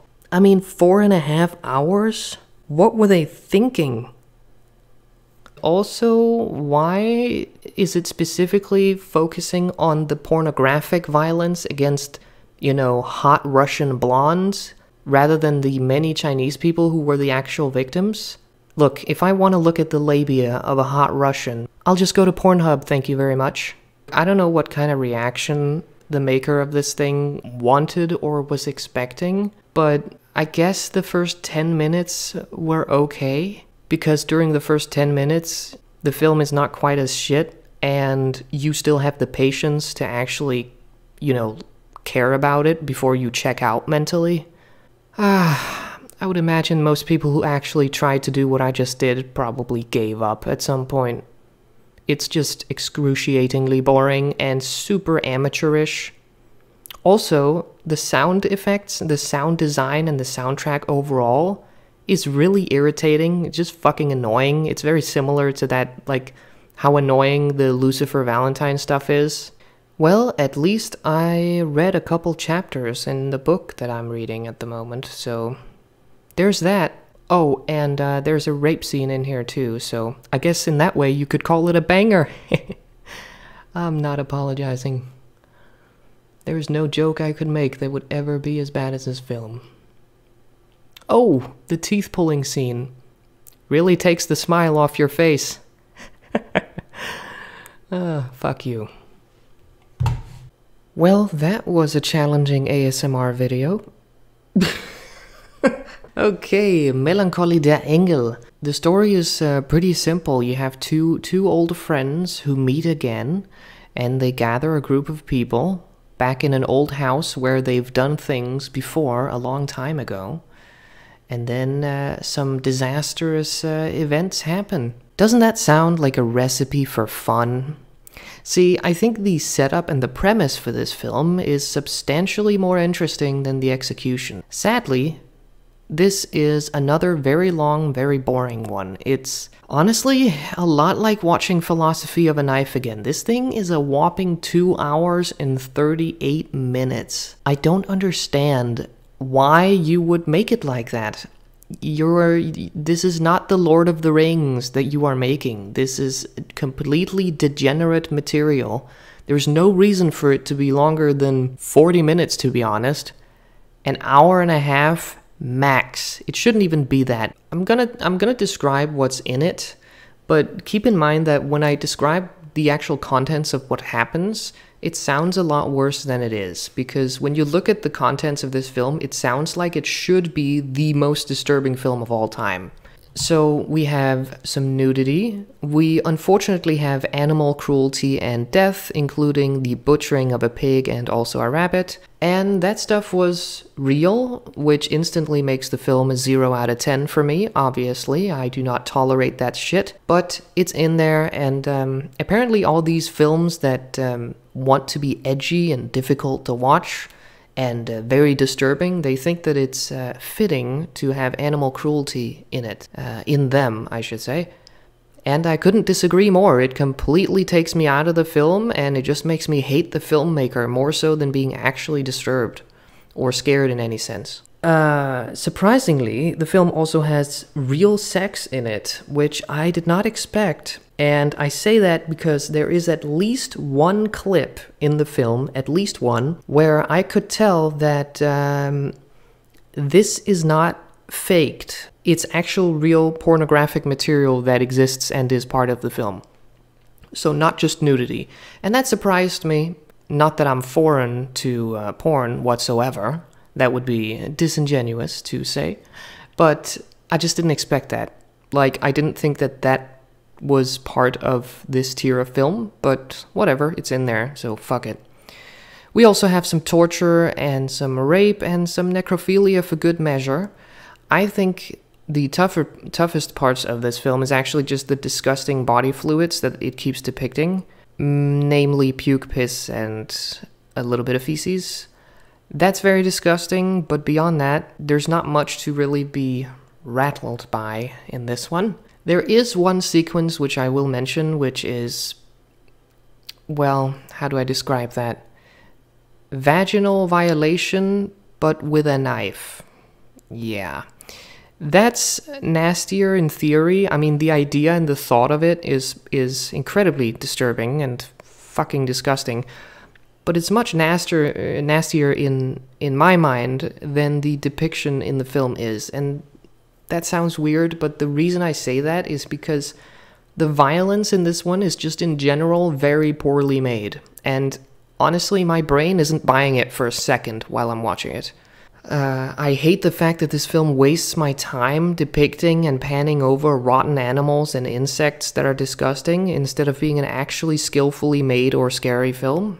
I don't think this was particularly disturbing at all. I came into this with some expectations that it was going to be a tough watch. It wasn't really. It was just a watch where I wasn't eating while I was watching it, but that was all it did to me.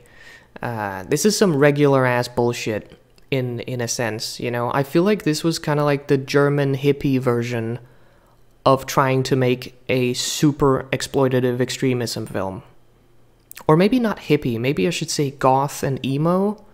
Like German goth and emo, because there is some of that. I mean, obviously this movie fits the category, don't get me wrong, this is not a normal movie. It is super exploitative and it is disgusting. It's just not scary. So, disgusting as fuck for sure, but ultimately very slow, very long, and tame and boring. I think this is what you get when you have a pretty pretentious filmmaker who wants to be kind of like an artist, but is trying to also be edgy and break every single taboo off the list, and just like sitting there with a checklist. Yep, we've done this. Yep, we've done this. Yep, we've done this. But all the violence and a lot of the depravity in the film is not even on screen, really. Like, it's kind of like half on screen, and then it pans away and shows something else, and it's like, if you go into this expecting a regular movie, then this is going to be way, way, way too much. But if you come into this film with the expectations that I have, then it just feels fucking retarded. Wait, are you allowed to say that word these days? Anyway, that's what it's like. Sorry, I'm just being honest. It's too bad as well, you know. I really felt like I was building up some excitement for this one. Like, I was genuinely scared to watch this film because I had imagined in my mind that it was the story of two old guys, you know, two old friends finding each other at the tail end of their lives and just saying, fuck it, we're both gonna die soon, let's do some depraved shit. And I thought that that was gonna be what this film was, and instead, that's not what it was. It was two kind of like middle-aged men who are just friends. This was less scary than a lot of tier 1 films. There are regular-ass horror films out there that are just well-made horror that will have you much more in suspense and will leave you much more perplexed and disturbed than this one will, in my opinion. I mean, you could even leave the horror genre and you would still find things that are way more difficult to get through than this type of a film, although for different reasons. This is somewhere between Pink Flamingos and Necromantic for me. And it leans more towards Pink Flamingos, I think, unfortunately. In fact, I shouldn't say that because this film actually has way better camera work than Pink Flamingos, and also, yeah, the content of this one is not quite as harmless. I think the worst stuff that happened in Pink Flamingos was basically murder, so yeah, it is a little different after all, so I take that back. But actually, come to think of it, the best comparison is to Suicide Club here.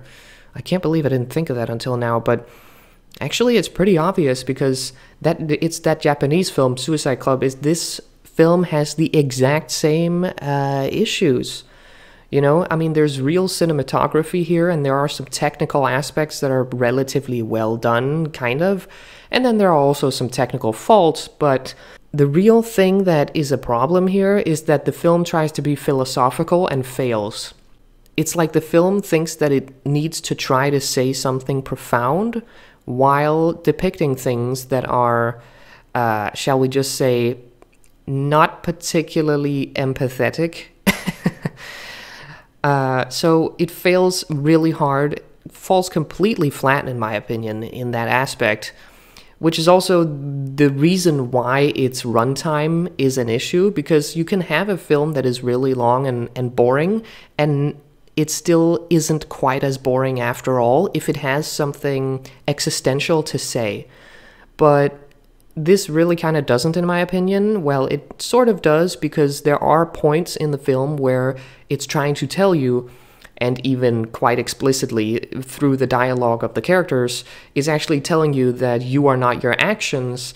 And so the message of the film, the way I see it, is that you can do evil things without being an evil person. Basically, what's actually happening here is that the message of the film is trying to justify the torture and sexual abuse and murder that happens in the film, which is kind of hard to be a fan of because, yeah, the idea that you are not your actions and therefore you can do evil things, but that doesn't mean that you're not suffering and that doesn't make you evil, is a load of shit when it's this bad. So I don't think anyone with brain cells are actually buying it. This really was just incredibly suspenseless and boring. Anyway, I'm repeating myself. Let's move on. Life and Death of a Porno Gang, very interesting. Similarly to Cannibal Holocaust, I actually find myself quite interested in the plot and the characters and the meta commentary that comes with the film. So because there's actually a real plot with real characters in this one, I'm going to break it down for you guys. Now, I know that Wendigoon does that in his video, but I'd like to give my description as well. So you have a main character named Marko, who is a 30-year-old Serbian man. Yes, this is a Serbian film, not a Serbian film, but it is a Serbian film. Not to be confused with the movie in Tier 3, I think it is. He is coming fresh out of film school in Serbia, and he wants to be a director for a feature film. And his style is not very impressive, and he can't really get the funding to bankroll his movie. He doesn't take that very well, and in the story, he ends up coming to terms with the fact that he's going to need to be a porn director. So he bands together with a bunch of worn-out porn actors and actresses, and they basically head to the Serbian countryside, and they entertain village folk and the local farmers with some porn-themed theater in front of them, like live theater, you know, on a stage, but it's not actually a stage because they're just out in the country, so, you know, just on the ground. And at that point, they end up attracting the attention of a shady man who is willing to give them the money they desperately need in return for some more authentic depravity. And so they get drawn into filming snuff, and that's what the story is about. Now, it's pretty brutal, but it's also not the hardest to get through. In terms of what we have in the film, there is nudity, obviously, and depiction of porn, so that's going to be part of it. There's also drug use. We see various body fluids throughout the film. We also have a scene with a trans woman pleasuring a horse. No, I'm not kidding, that's in here. And then we also have self-harm, a lot of cutting, and multiple suicides. And when I say cutting, I'm referring to the self-harm of cutting. The core of the most disturbing stuff in the film is the several snuff movies shot by the main character, Marko. One that sticks out is the chainsawing of a tree, where he's filming somebody with a chainsaw cutting down a tree and a guy's head at the same time. The guy is tied to the tree, and he cuts them both and then yells timber, and it's really funny but also pretty insane. So there's some creative stuff in here. It's pretty interesting to a degree. I mean, I'm not going to call it a masterpiece or anything, but I'm going to say for a tier 4 film, this is probably, in terms of the quality and the characters and the story that's actually being told here, this is the best tier 4 film. I still have one left to watch. I think it's called Where the Dead Go to Die. I'm not expecting that to be revolutionary. So I think it's pretty safe to say that this film is just straight up the best of the tier 4 films. Not the most disturbing, but definitely the best one. The quality of the visuals is not the highest because it is filmed in that grainy way where it's a little bit, you know, pixelated, or it just looks older than it is. I mean, this thing is from 2009. They could have shot this with some higher quality cameras if they wanted to. I mean, unless they didn't have the budget, I guess. I think that in 2009, it shouldn't be insanely expensive to get some half-decent cameras to shoot with, but whatever, what do I know? I think the point here is that there's actual, real commentary here. Which is surprising for a tier 4 film, because I haven't seen any of the other tier 4 films having this much of a story to it, except for the very first one that I saw, which was Viva la Muerte. So, that's interesting. It is pretty... You have to be able to stomach some nasty fucking things to see this one, there's no doubt about that. Overall, I'm just very positively surprised by how good and poignant this actually is, because it turns out that this is a very real exploration of the human consciousness. There's no point in this film where it tries to excuse the existence of snuff films. It just shows it to you and then goes, here's a bunch of characters that you're kind of sort of getting attached to and getting to know, and now you're gonna watch what happens to them mentally, psychologically, when they are put in a position where they have to witness and do some bad things to other people. And the group, it's called a gang, the life and death of a gang, and they are a group. They're traveling as a group. They look like a bunch of hippies, and it's fantastic because they're laughing together, they're crying together, they do drugs together. And then eventually, when it really comes down to it, you can see that once you are about an hour into this film, and it does have a slow start, but about an hour into this film, it starts getting difficult, and that's where it mentally is affecting the characters. There's also an entire scene where the whole gang gets straight up raped by the group of local farmers who just hunt them down with rifles and handguns, and then at gunpoint, it's a forced group rape, and it's completely insane. I mean, I've never seen a scene in a film like it, and it's executed authentically enough that you can kind of believe it when you're watching it. Like, it's actually done in a pretty serious way, and it's treated pretty seriously and poignantly, and I think that's a good thing. The group starts to mentally fall apart more and more the further into it they get. The drug use gets out of control. They have reactions to what they are doing themselves. That's a layer of authenticity and character exploration that I did not expect in this one. So I'll give it credit for that. I mean, what a ride. I almost can't believe I'm saying this, but this was kind of a piece of art, if you can handle it, and if you know what you're getting into. I mean, I wouldn't recommend any of the Tier 4 films, but if I had to pick one of them, my recommendation would be this. I mean, the film is quite good, to be honest. Even though it is a very slow starting one, at least it's honest. I think the monastery scene was quite powerful, actually.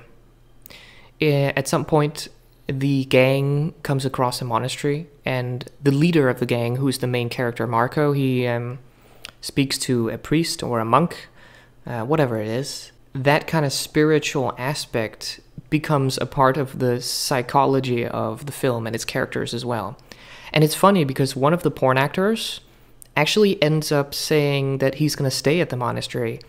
And throughout the film, he has seemed like the least intelligent, lowest IQ guy, but he's very charming and very fun, so it's not like you dislike his character for being not the most intelligent guy in the room, but he actually makes the wisest decision in the entire film when he decides to leave the group and say goodbye to his friends and hugs them all, and he says, I'm gonna stay at the monastery, this is where I'm gonna be at now. And I mean, that was the best decision anyone ever made in this film. I could have done with a little less sex and pornography and drug use and body fluid depiction. I don't prefer those things in a film. It could have stuck more strictly to the snuff depiction, which is the more mind-bending, challenging stuff that this story was about to begin with, in my opinion. If I had to pull out a more sharp criticism and be a little more negative, I would say there is some acting that is not the best you've ever seen, and there are technical aspects of it that actually don't work very well. But I don't think I would criticize such an obscure and insane film at the same level that you would normally criticize a regular film, you know? This isn't something that you go to the theater and watch. This is something you watch in secrecy and shame, at home, alone. But it's definitely not the most shameful thing to watch on this tier list at all. I actually can't believe I'm saying this about a tier 4 film, but this was genuinely just worth watching, straight up. And I gotta say, between a Serbian film and now this, I don't know that much about Balkan history, but Serbia as a nation, you guys, I don't know what you've gone through, but what the fuck? I hope you guys get better. You are a hardcore bunch. Did I mention that this film has suicides? Like a lot of them. Anyway, I guess if you ever needed something to deter you off your porn addiction for a while, then you can do a lot worse than this. There is one animal killing in it, but I don't know if that was practical effects or they actually did it, so I'm not sure how to feel about it, but I'm not going to research that. Not now. I've seen some people online saying that this is very similar to a Serbian film, but I would go so far as to say this is not a case of if you've seen a Serbian film, then you've seen this. I actually think they're quite different films, and I like this one better. The last thing I would like to say about The Life and Death of a Porno Gang is that the guy who is playing the gay man with the mustache and the leather jacket is unbelievably good. He's so good. I haven't seen acting like that since Joaquin Phoenix in Joker, to be honest. Not all of the acting in this film is amazing, but that guy, he was fun. He was really fun.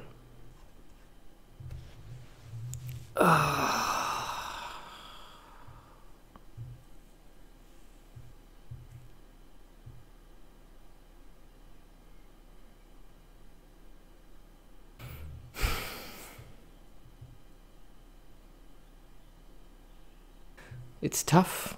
It's tough when you feel like there are many things that can be said about it, and yet it's hard not to be speechless.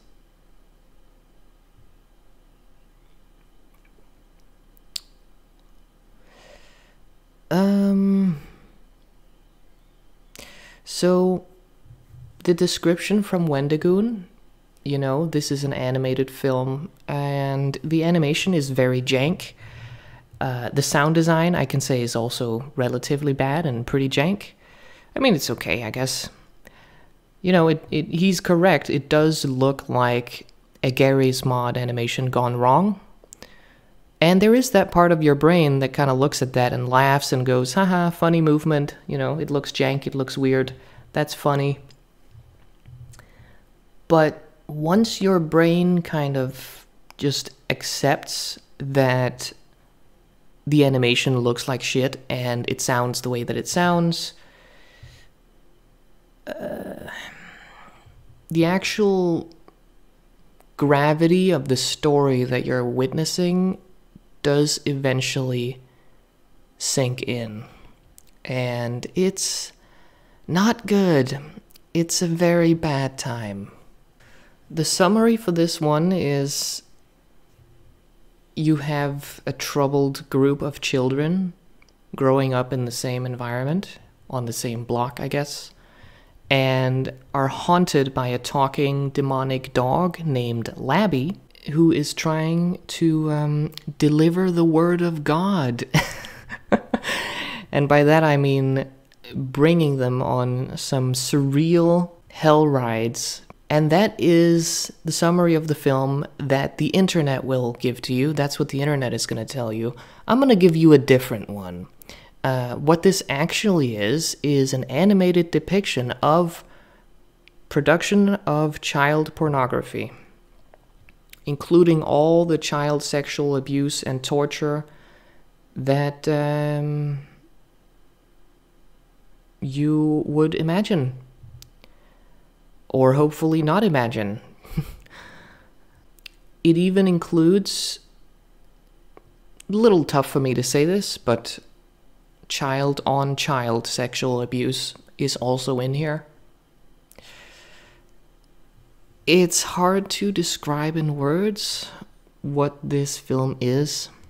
My impression from searching around, as I do, is that this movie is more obscure than the other ones in Tier 4. I couldn't find a whole lot of reactions from people, even just, you know, written reactions on the whatever communities I could find. Most of it is just people already being turned off by just the gore that it has and the disturbing animation that it has, and then they just quit like halfway through because they can't handle it. And that is completely understandable. That is 100% understandable. Even disregarding what I just told you, this film is already a very, very bad acid trip. It's just very uncanny, extremely dark. It really is like some sort of a drug-induced fucking fever dream just gone completely off the rails. And then you sprinkle in depictions of what I mentioned earlier, and it's like probably the highest level of morbidity in terms of the contents of the film that is in this tier. I thought Midori was bad. I thought that was a tough animation to get through. This is just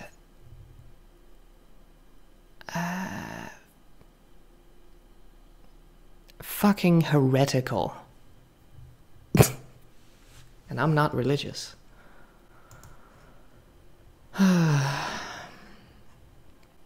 In terms of the quality of it, I can't really say much. Depending on your expectations and what you think you're getting into, you could experience this as just being complete shit and a 0 out of 10 in quality, or you could actually, I can see someone kind of loving it and thinking that it's great. I don't really care. I don't care. I don't give a shit. Probably the craziest part of this whole thing is that it's actually a real story that's being told. It has real characters and real plot points, and even a twist or two, which might surprise the viewer. I certainly was surprised myself by at least one of them. And, you know, decisions are made in this one. Obviously, the premise is that the demonic dog is manipulating the children into doing nasty and wrong things. But the true source of evil in this film, in this story, is not the kids. And it's not even the dog. It's what the adults do to the kids. And that's why this thing is so fucking nasty, because that hits a little closer to reality than I would like. And that's a crazy, crazy thing, because the film itself is visually completely surreal. It doesn't feel realistic at all, and yet it feels way too realistic. I don't know how that's possible, but it's not a good time. That's all I can say. When a child murdering his parents is somehow the tamest thing in the whole film, you know things have gone completely fucked.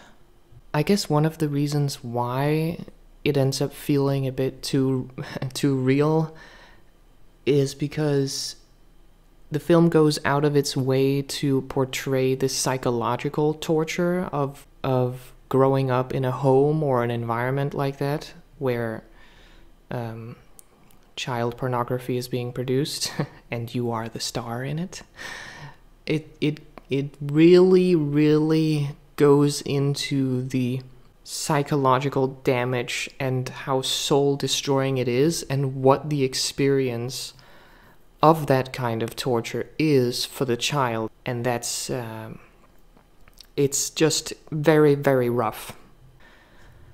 Horror is subjective, and I'm sure some hardcore motherfuckers would watch this and just write it off as a bunch of dog shit because of how poorly it's done on a technical level. And if that's how you feel about it, then more power to you, I guess. But as far as I'm concerned, this is a very obscure film out of the tier 4 ones, and I'm gonna go out on a limb and say that's a very good thing. Well, I guess that was tier 4. What a complete nightmare. I almost don't know how to sum up how I feel right now. I mean, what am I supposed to say about this? It's so much morbidity and darkness. I should have quit a hot minute ago, I'm not gonna lie. This is going really bad for me. You know, I thought tier 3 was bad as it was, genuinely. And it is, but my god. These films were exactly what I feared. My dread coming into this was clearly warranted, because I got fucking blasted by this shit. It's crazy because you want to say that it's like, oh, it was that movie that cracked me. It was that movie that broke me. But it's just the overall amount, the sheer amount of insanity There's just so much of it, and it takes so long. I mean, for me, obviously, because I'm doing this where I'm sitting through all of it. If I wasn't doing this challenge, if I wasn't coming at this from a place of having decided to begin with that I'm going to follow through on all of this, I would have stopped probably at Guinea Pig, to be honest. That is the one, if there is one of these films that sticks out to me, it is the first Guinea Pig. That one did kind of crack me open, worse than any of the other films. Turns out I had very much not seen Guinea Pig in advance, so mystery solved. I did discover, however, which film it was that I confused it for, that I have actually seen. It was a 1999 Japanese film called Audition. That was the one I had seen already. Which, by the way, if you're curious, I don't remember anything about Audition other than the fact that I had a tough time getting through it. So, if you want a recommendation, I guess you can watch Audition from 1999. I'm not sure how to prepare you for it, because I don't remember very much about it. But you should know that it's probably not going to be the easiest to watch. Just a heads up. And then after that, it was kind of like the accumulated, I don't even know what to call it, because I haven't felt anything that feels the same way. I don't know what to call it. It's just a very bad time. So yeah, if I was only doing this for my sort of natural, initial, morbid curiosity, I would have quit at Guinea Pig, and I should have. For my own mental health, if nothing else, but I guess I'm just very stubborn. Apparently to a fault, case in point. My God, I should have quit. Whatever. We're here now. It is what it is. Staring down the barrel of a tier that is allegedly even worse. Can't say that I'm looking forward to it. I guess my conclusion for now is that the not safe for life tag starting with tier 4 was very warranted, in my opinion. Obviously, there's nothing to recommend here. I think most people shouldn't even watch 10 minutes of any of these films. I mean, obviously, depending on which one you choose and which 10 minutes you choose, you can nuance that statement quite a bit, but realistically, just don't fucking watch it. Stay the fuck away from these films. That is my recommendation. That's it. I think more than a handful of times so far, I have considered just completely quitting and not returning to this. More than a handful of times. And right now, this is one of those times, because it's not going to get any better. Obviously, I won't be diving into anything that is, you know, non-fictional material. Well, I don't know if that's obvious. Maybe I'll talk more about that when I'm done with this challenge, but tier 6 and beyond is just... And I knew this from the beginning of the challenge. That was never going to be part of the challenge. I was never going to touch any of that stuff. I was going to sit down and watch, you know, the extreme and insane stuff, but only the fictional stuff with no real things, no real, you know, and that way I'm also staying on the correct side of the law, I think, I hope. I mean, I might be on a watch list at this point, I don't know, but yeah. My reaction to this right now is that I don't know how to react, because it's just a fucking nightmare, and it's not over, so let's have some fun. As for the description I can give you guys of tier 5, other than what Wendigoon states in his video, is basically just tier 4 taken to the next level. Supposedly, there is no enjoyment, absolutely no enjoyment to any of these films, other than just morbid curiosity, period. And it's definitely a similar philosophy to the tier 4 stuff. It is literally just cinematic material made to be as disgusting and shocking as possible. That's what it's made for. That's it, that's tier 5. Even just saying that now, wow, I really don't want to do this. I can feel it. I can feel that I've gone too far already for my own liking, but, well, you guys can tell from the length of this video whether I I do it or not. You guys know better than I do right now. Assuming there's anyone watching, probably not, which would probably be a good thing, but it is what it is. I find myself saying that a lot nowadays, going through this. That sentence, it is what it is, I seem to be saying that quite a bit. I wonder why that is. starting off as softly as possible, because I knew that I needed this badly. We have the Necrophiles. Yeah, this thing was always going to be the easiest one from Tier 5 to watch, and I'm glad it is. I'm glad it's here because, yeah, I think I needed this break, so thank you, Nice Guy Phil, for stalling a little bit for me and salvaging my sanity, at least a bit. This is more of a certified hood classic kind of a film than it is actually scary. My words are escaping me right now, I don't know why, but I can say that this thing is pretty funny. It's definitely the so bad it's good situation. This is so B-roll that it's fucking C and D roll as well. It's exactly the kind of cheesy horror stuff that you made with your friends when you were 15 or whatever. That's what this is. It's basically more comedy than it is horror. It doesn't take itself seriously, which is why the funniness of it actually works. I mean, if this film tried to take itself seriously, it would have been pretty awkward. The acting is terrible, the effects are terrible, the story is just hilarious. I'm pretty sure this was put in here just to give anybody researching this stuff, let alone watching it, which is what I'm doing, a bit of a break. Because, I mean, it has the spook factor, sure, but it has the spook factor that you get from whatever this is. It's not a tough watch.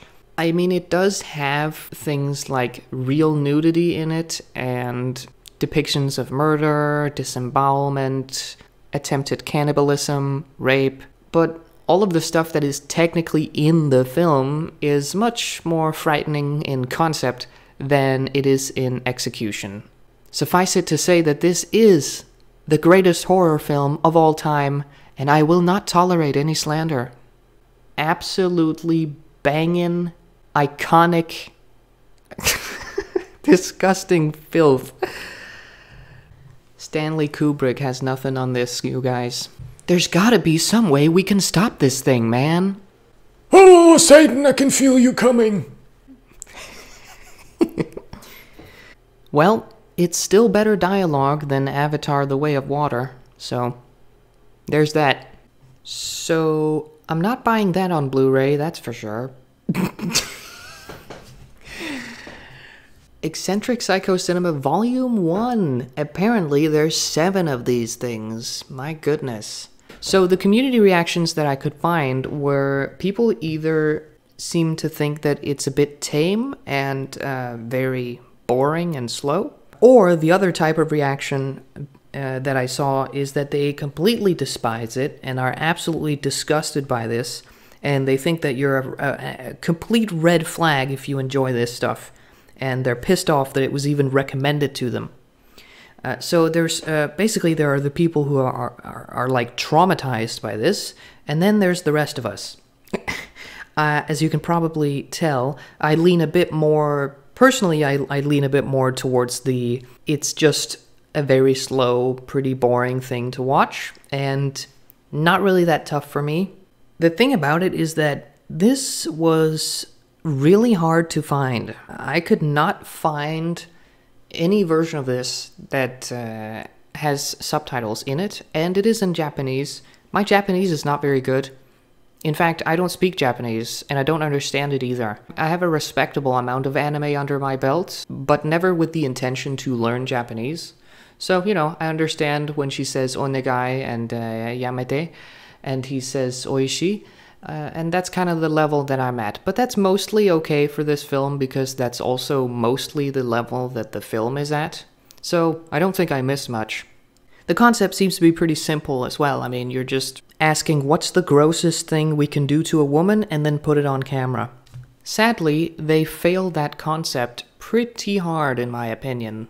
I get why it's categorized to be in here, but it's not a difficult watch. Other than the fact that I didn't understand a lot of what they were saying. But, I mean, that just makes it boring, not difficult in terms of the reason why we're here. It starts out in black and white and then it becomes in color. It looks like a really old, broken, shitty videotape.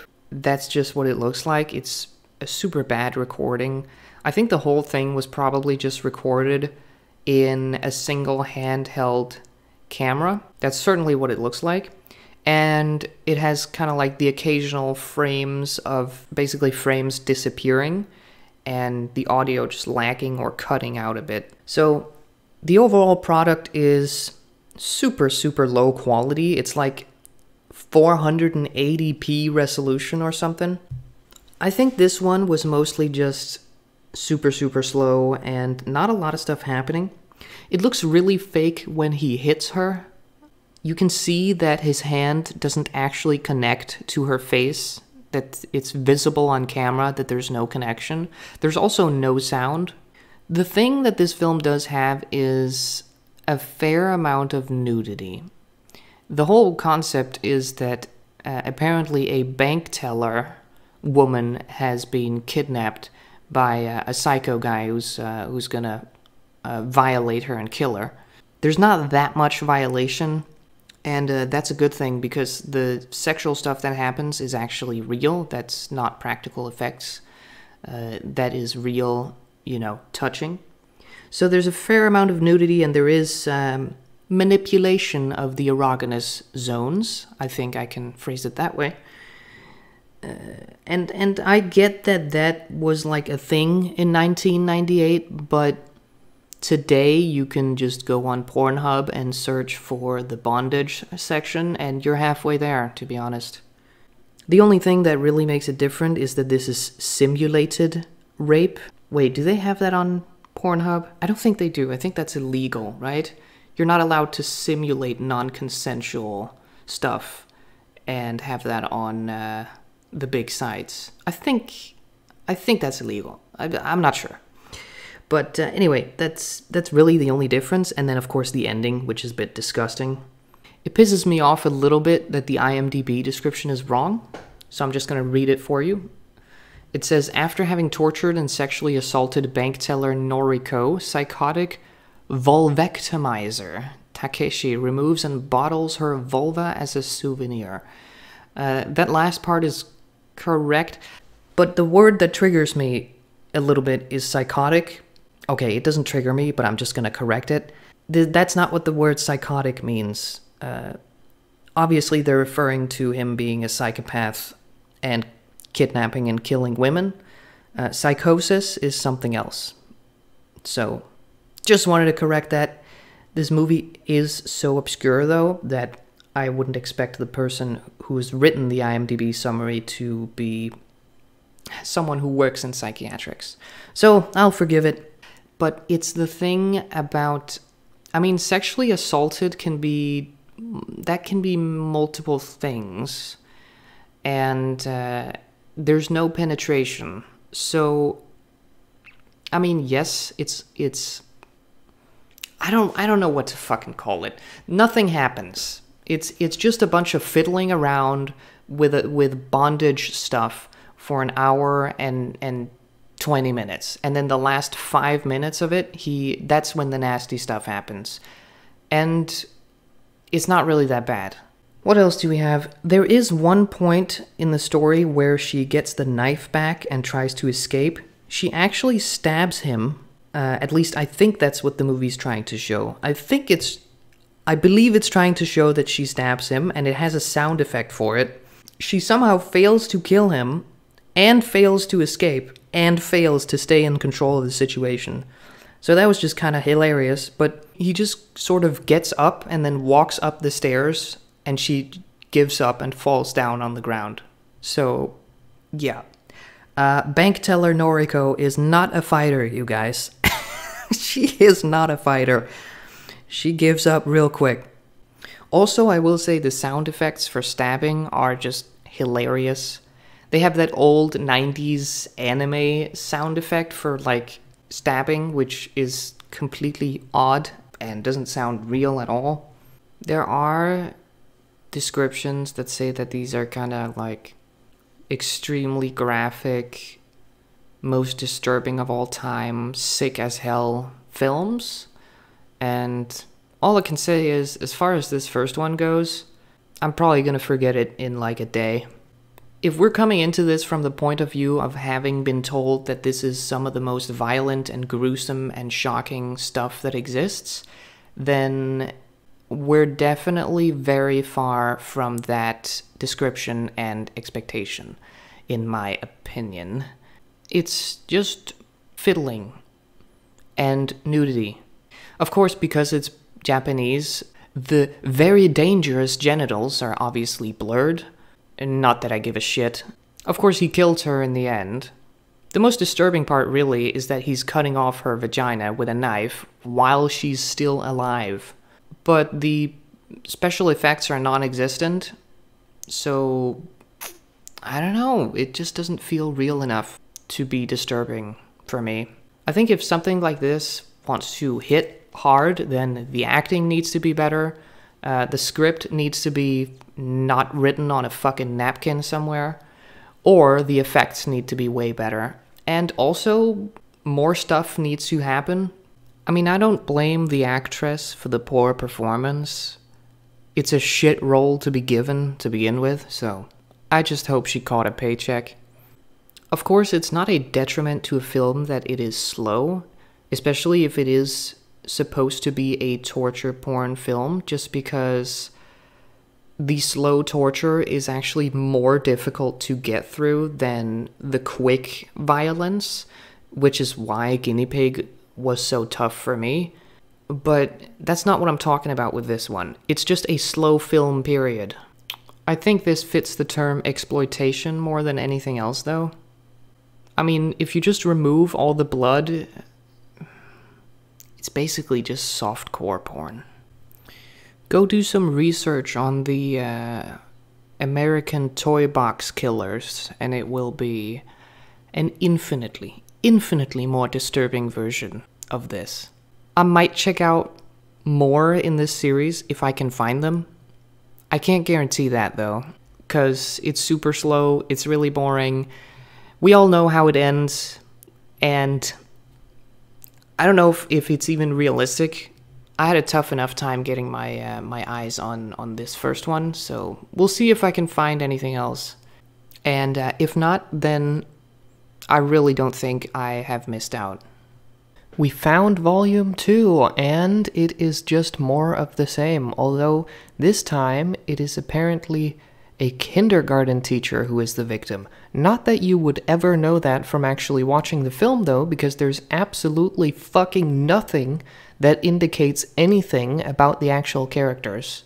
Except maybe some of the dialogue, but I couldn't tell you because, like I said with the first one, can't find any subbed versions, and I don't speak Japanese, so there's probably a very small amount of so-called storytelling that I'm missing in that regard, but I guess the maker didn't get the memo of show, don't tell, because both of these films are filmed in the same basement, and only in that basement, so there's nothing with regards to the victim's character or history or job that is actually depicted in the film as far as I'm concerned. Like I said, other than maybe dialogue, which is a worthless way to depict something. Don't ever use dialogue to depict something important in a film. You should always show it instead. But I guess you can't expect people who make things like this to understand the basics of cinema, right? That would be insane to have those expectations. So instead, I'm just gonna say, we found it. I can't find the other 5 in the 7. Allegedly, there's 7 of these. I can't find anything else. I found the second one. It's more of the same shit. I have nothing new to report. And honestly, I'm bored out of my mind, and I can't find anything else anyway, so we're moving on. Also, we have now reached the point of obscurity where the website that I use to track the movies that I watch actually can't find this stuff. It could find Volume 1, and by that I mean I can find it in their database. Volume 1 is apparently in their database, which is impressive, to be honest, but Volume 2 isn't, so yeah, I can no longer track what I'm watching the way that I usually do it. It's a minor detail, but it just goes to show how difficult it is to get your hands on things that are this weird and obscure. He violates her with a bottle of wine, I guess, but like with the rest of the violence, it's not particularly convincing, so it's kind of a joke, to be honest. But I guess it's something for creativity, maybe? I don't know. Alright, that was The Taming of Rebecca, and surprisingly, it's an actual porn film. That's what it is. So that's on the iceberg, I guess. It has a scene with some nipple piercing, which is, I guess that's supposed to be the disturbing part. It's not really a disturbing or scary film, it's really just vintage porn with the Halloween soundtrack used in it. You could literally search for this on like Pornhub or wherever else, just find some vintage stuff and just find the Halloween soundtrack on YouTube or whatever, wherever else, and just put on the soundtrack and watch whatever you find, and now you pretty much have The Taming of Rebecca. You know, except for that nipple thing, I guess. I think this is really just porn that had some dedication in terms of what they were willing to do in it. And that's how I would describe it. I mean, it just seems like a standard rough, some rough stuff from back in the day. And that's all it is to me. So that was a pretty easy, although boring watch. I mean, it's porn. I think, I'm watching it now because it's on the Iceberg. I'm obviously preparing myself for the worst for every single one of these entries when I put it on and watch it. So from that point of view, this was nothing. It was actually nothing. I would say if you are attracted to watching this because of the Iceberg, and you're expecting something really nasty, then yeah, you'll be disappointed, I guess. I'm not sure if I was disappointed because I'm not out to like ruin my mental state any more than what's necessary to get through this damn iceberg. But with that being said, yeah, this was definitely not difficult or nasty. It was just a thing. You know, maybe back in 1982, this was the stuff that like serial killers and rapists watched. I don't know. But as far as I'm concerned, easy. Easy game. The Germans taking another stab at it with Ostermontag. This film starts out with 3 content warnings, which is just... It's so funny. Well, it actually has 4, but the 4th one is just, a fictional, weird introduction to the movie. But it actually starts with a mental health warning to put your feet up and listen to relaxing music if you start to feel bad. And then it says, remember, it's just a movie. Then it gives you a second warning after that, where it says that it contains extreme violence not suitable for minors under the age of 18. And when you're done laughing at that, it gives you a third warning where it says, snuff cut, caution, warning, children, pregnant women, and mentally unstable people might suffer severe emotional trauma from watching this movie. That is so funny. I mean, credit to him. If you want to scare people about your film, it definitely sets the tone, right? So, I don't think I've ever seen that before. So yeah, it sets the tone, and then there's, of course, like I said, there's that 4th weird warning, which is just a bunch of fictional bullshit about the tape being found and potentially used to solve the case of a missing woman or whatever. It's just, whatever nonsense you start your thing off with if you want it to, I don't know, be extra scary for the people who are very gullible. And what can I say about it? It's a standard serial killer flick, except it's very poorly done, and the content is a little less standard. I mean, it goes pretty far with some of what it actually has in it. to its credit, what the film depicts is like mega disturbing, but the way that it does so is not. I mean, the atmosphere is definitely creepy for some of it, but it is pretty funny and not in a way that works.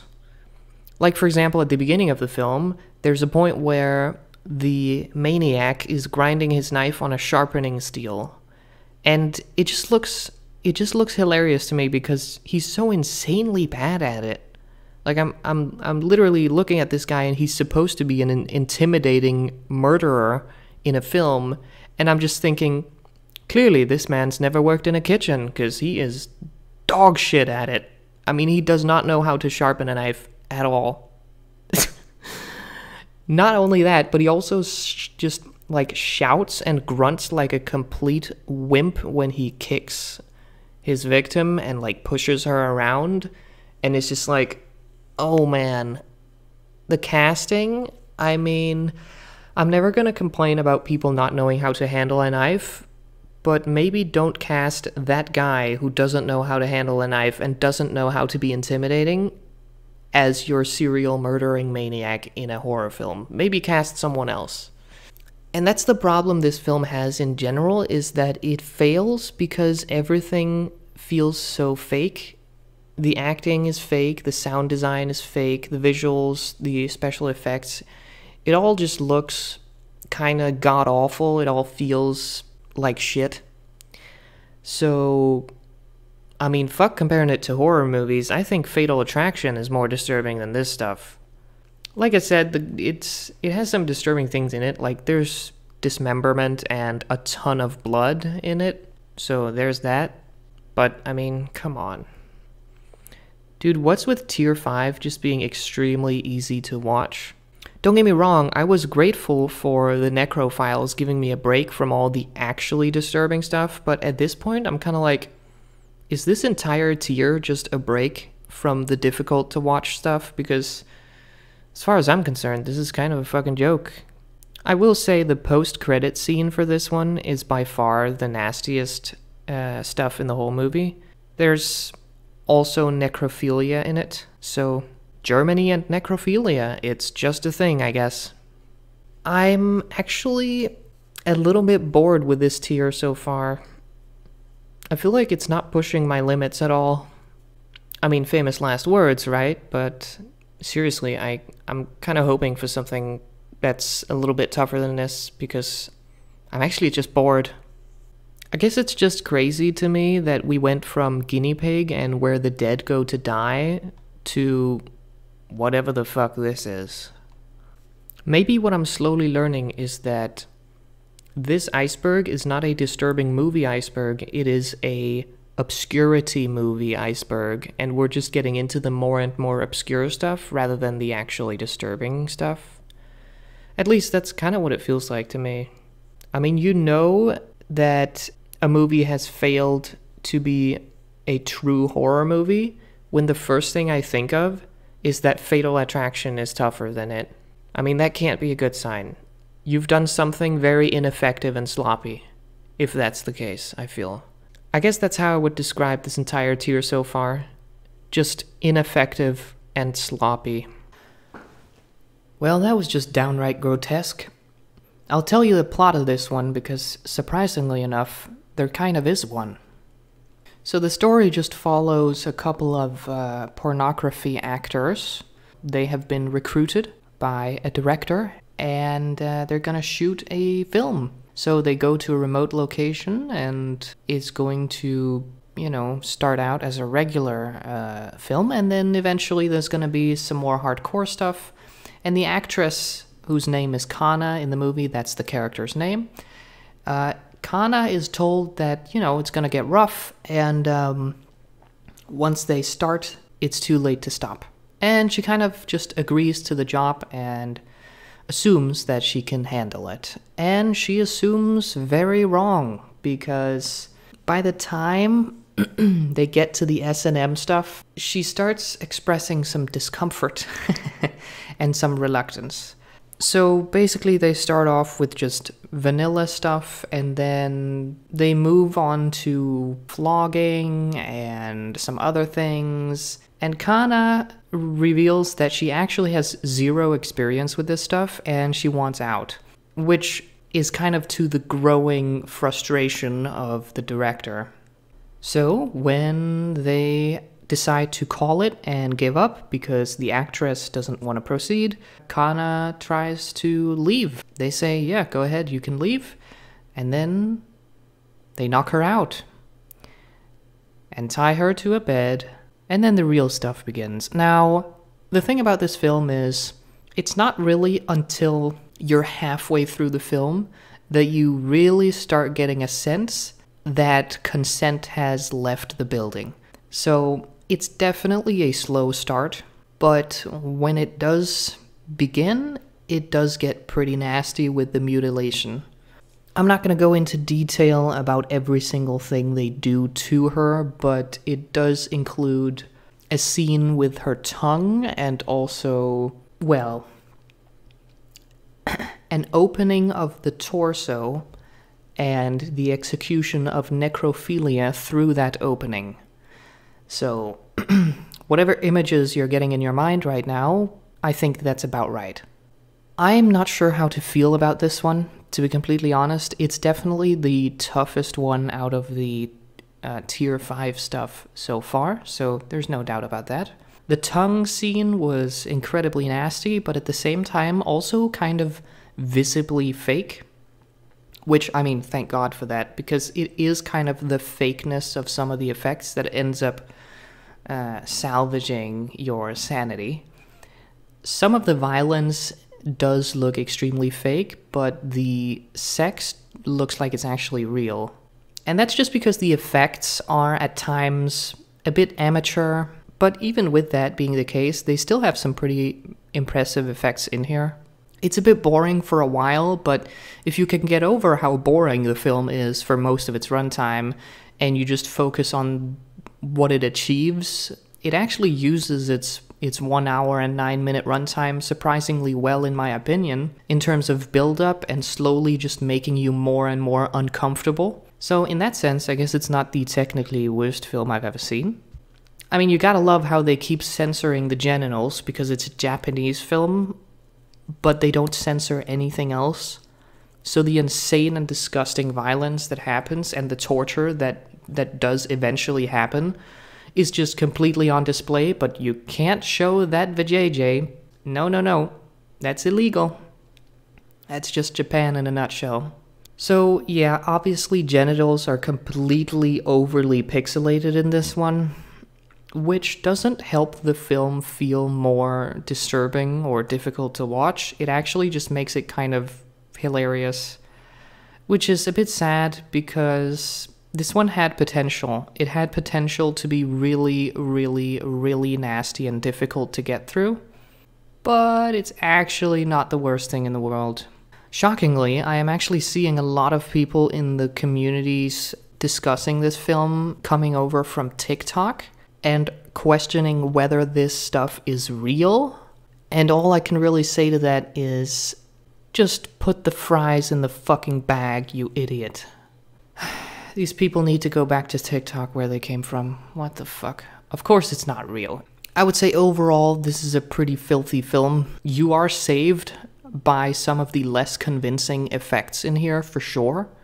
But it is, in terms of the actual contents of it, probably one of the most offensive and just straight up disgusting things I've ever seen.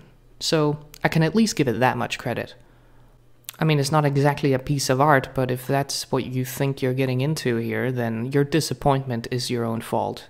I think in terms of just analytically and objectively looking at this film, I would probably agree with the sentiment that it is one of the nastiest movies ever made. I mean, in my head I would agree with it. I'm just not really feeling it. I felt it to a degree, but I'm not sitting here shaking, throwing up. So I guess it depends on your expectations, but it is definitely hardcore, so there's for sure a risk that you might get nauseous from this one. I mean, it's not tame and it's not family friendly. So I guess it achieved something? Maybe? I think that if all of the effects were as good as some of the best effects in this film, then this could have been top tier nastiness. But yeah, it's not. I mean, unless pixelated genitals are just the absolute bane of your existence, I think you're gonna be fine. Okay, back at it again. The story this time is that a woman is abandoned by her husband, and she is coping with the emotions of that through some violence that she is doing to herself. She starts off with a toothbrush, which she decides to use in a sexual way and kind of a violent way to deal with her tensions, so to speak. And eventually she swaps over to a knife and gets going. She inflicts a lot of pain and self-mutilation, and that's what the movie is about. And by the end, she dies. Surprise, surprise. So that's it. Well, at least it's my interpretation that she dies. I would say the ending scene doesn't make any sense because the knife is no longer in her skull and she opens her eyes, so I guess you're supposed to think that she's alive, but she does put a knife in her own skull, so not sure what the logic is. In fact, the continuous logic in this one is actually a bit of a problem. I mean, I did have to pause it twice while watching it just because it was so gross, so it's definitely not a comfortable watch. Like, for example, at the beginning, she bites off her finger, and it's really, really disgusting, and it's so disgusting that I had to pause it and, like, take a short break. But that same finger grows back later in the film, so the fuck? And it's the same thing with the knife in the head. It just, I don't know. There's also a scene where she pulls out her own intestines, and in a very disgusting way starts, like, sucking on them and kind of, like, eating them, which it also kind of takes the realism out of it. I feel like if you did that to yourself in real life, not only would you be screaming, which there's not a sound made from this woman at any point. So not only that, but you would also probably faint from the pain, right? Or from blood loss, but she isn't. She's just casually sitting there. She actually looks extremely comfortable, which really takes the edge off. There's also some tongue stuff where she cuts out her own tongue, but again, just like with the knife in the skull, the tongue looks like it's grown back in the ending shot, which just means that I don't understand the film. I understand what it's trying to do, but I don't understand how you can fail so hard with regards to just making the things that have happened to the person actually look continuous and permanent. So we got fingers growing back, we got knife through the head magically disappearing, and the tongue grows back, and she's alive at the end. Yeah, I don't think any of that was intentional. I don't think she's meant to be regenerating. I don't think this is female Wolverine. I just think it's a very bad film.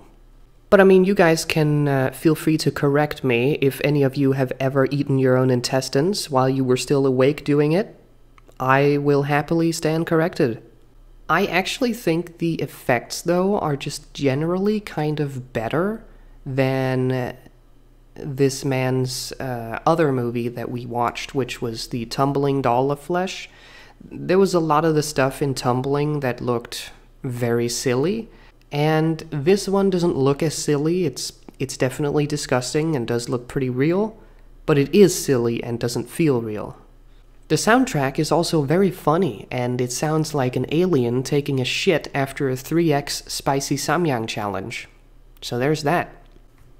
Guys, this one is only 40 minutes long, and so was Guinea Pig, but unlike Guinea Pig, I would actually wager that the people who are hardcore enough and in deep enough, like I am, to find and actually want to watch this thing, those of us who go that far, we are probably so hardcore, or at least by now your skin has been toughened, to the point where we will just be bored watching this. I would wager that this film has no audience for that reason. I think everyone who actually gets to this film at any point in their life are just going to be bored by it because it's too disgusting and weird to have anything even remotely resembling niche appeal, let alone something like being a half mainstream movie in the horror genre or what have you.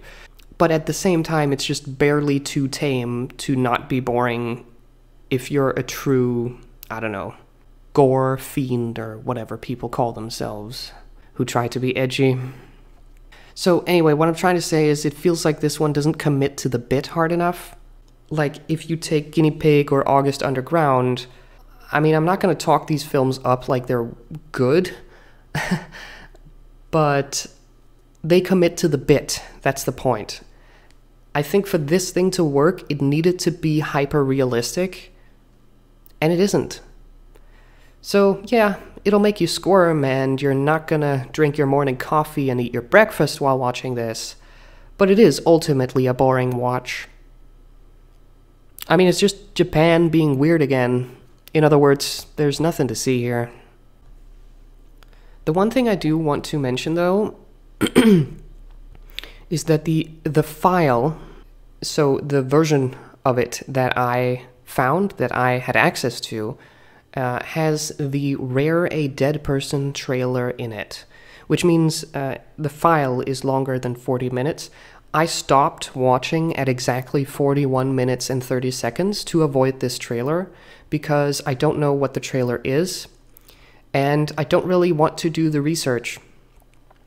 I've mentioned this multiple times before, but I'll gladly repeat it again. I'm not in it to watch real death or real bodies or corpses or real violence of any kind. I'm never going to, ever. Just out of principle. You know, you can call it existential perspective, you can call it spirituality, you can call it respect for the dead. Whatever you want to call it, I'm just not going to. And as soon as I found out, because often when I dive into these things, I do just a little bit of poking around in various communities that I can find just to make sure of what I'm watching. And and I found out that my version had this in it, and I decided not to watch it. I don't know, like I said, I don't know exactly what it is. I don't know if Rare a Dead Person is a Tier 6 movie. I think Wendigoon may have mentioned what it is, but if he did, I have forgotten. It could also be the trailer for Traces of Death. Again, I'm not sure. But I avoided it. And again, because if you're watching the real stuff, it's no longer movies, in my mind. In my mind, you're not watching a movie at that point. You're watching a recording of something that is kind of like, it feels disrespectful or violating to my intuition.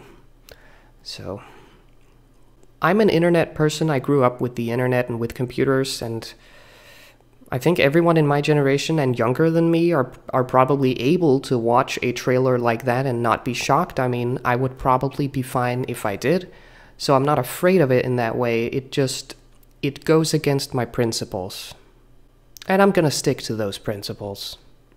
Speaking of internet people, I guess that really sums this one up too, doesn't it? I mean, maybe back in 1999 this was worth something, but if you are an internet person and you also like horror and gore, there's a good shot that this isn't gonna do anything to you. At least not too much.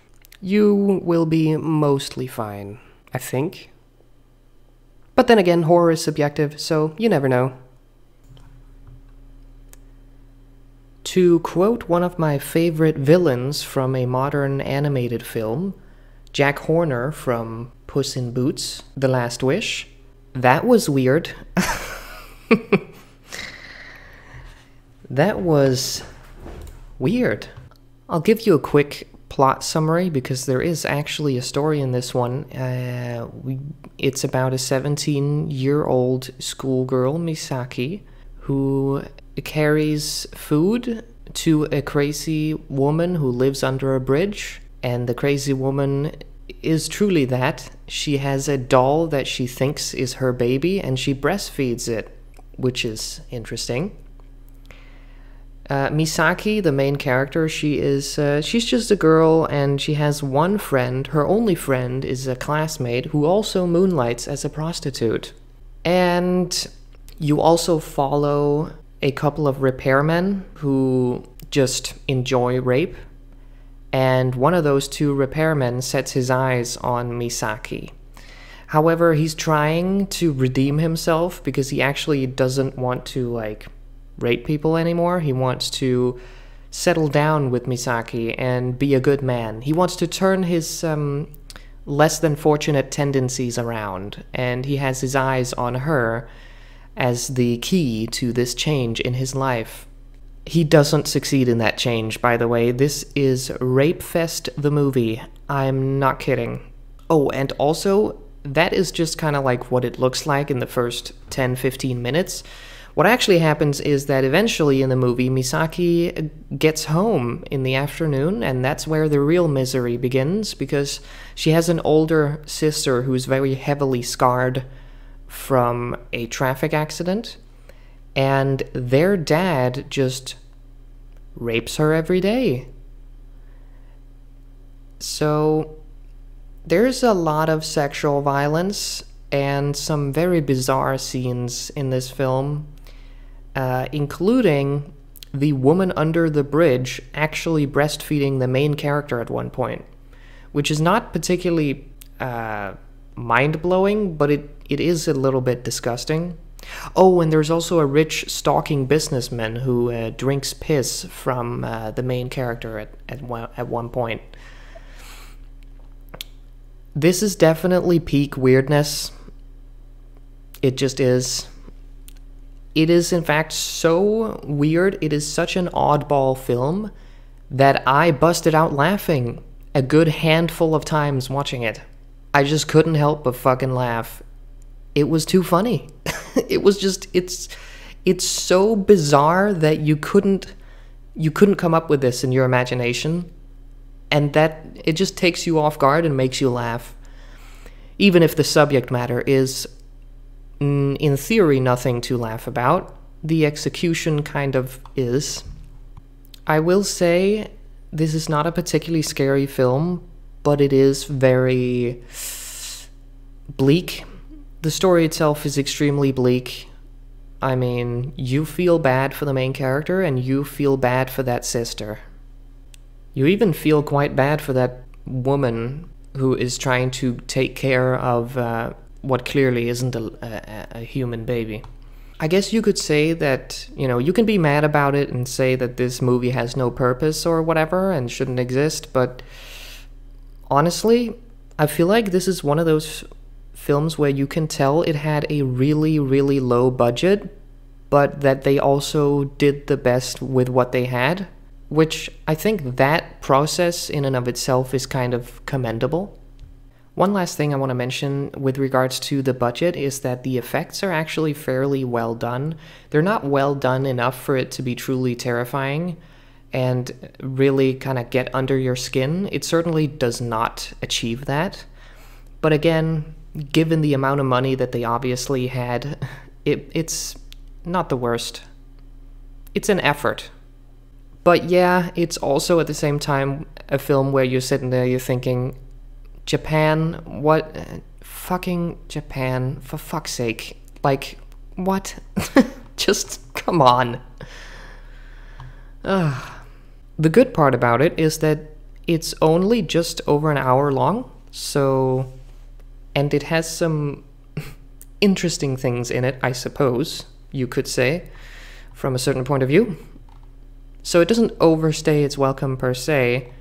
And I also think that the girl who plays the 17-year-old main character is actually a pretty good actor. I've definitely seen worse acting, so I appreciated it from that sort of more technical point of view. I thought she was good.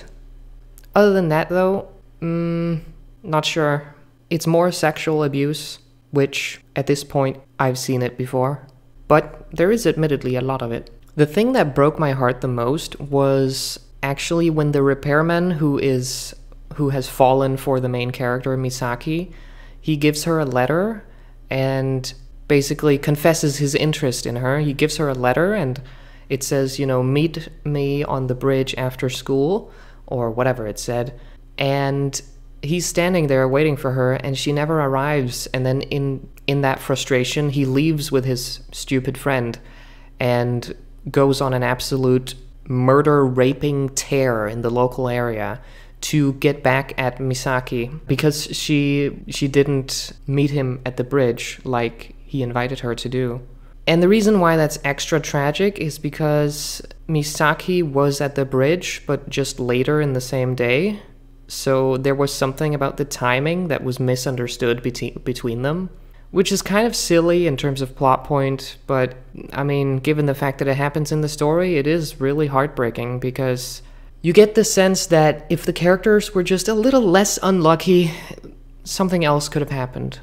But that's just not the kind of movie this is. This is the kind of movie where things are gonna go wrong, and every character is either a psycho asshole or a very, very, very unfortunate soul. There are no good characters in this movie, so to speak, in terms of just being a good human being to your surroundings. Unless you want to count innocence as being good, which I suppose you should. In which case the main character is, I mean, she's alright. She fails to rescue her sister from their dad being a psycho rapist, but I don't know if I would blame her for that. I mean, she would have had to kill him. I can see why it would be difficult to murder your own dad to stop him from raping your sister all day, every day. But I can also see why it wouldn't be, so I don't know. Tough call, but yeah, domestic abuse, incest, it's all in there. America is back at it again with the definitive satanic cult movie of this tier, I guess. This film has a lot of graphic stuff in it. It's very gore heavy. There is also self-mutilation, drug and alcohol use, general nudity, and graphic sexual sequences in it.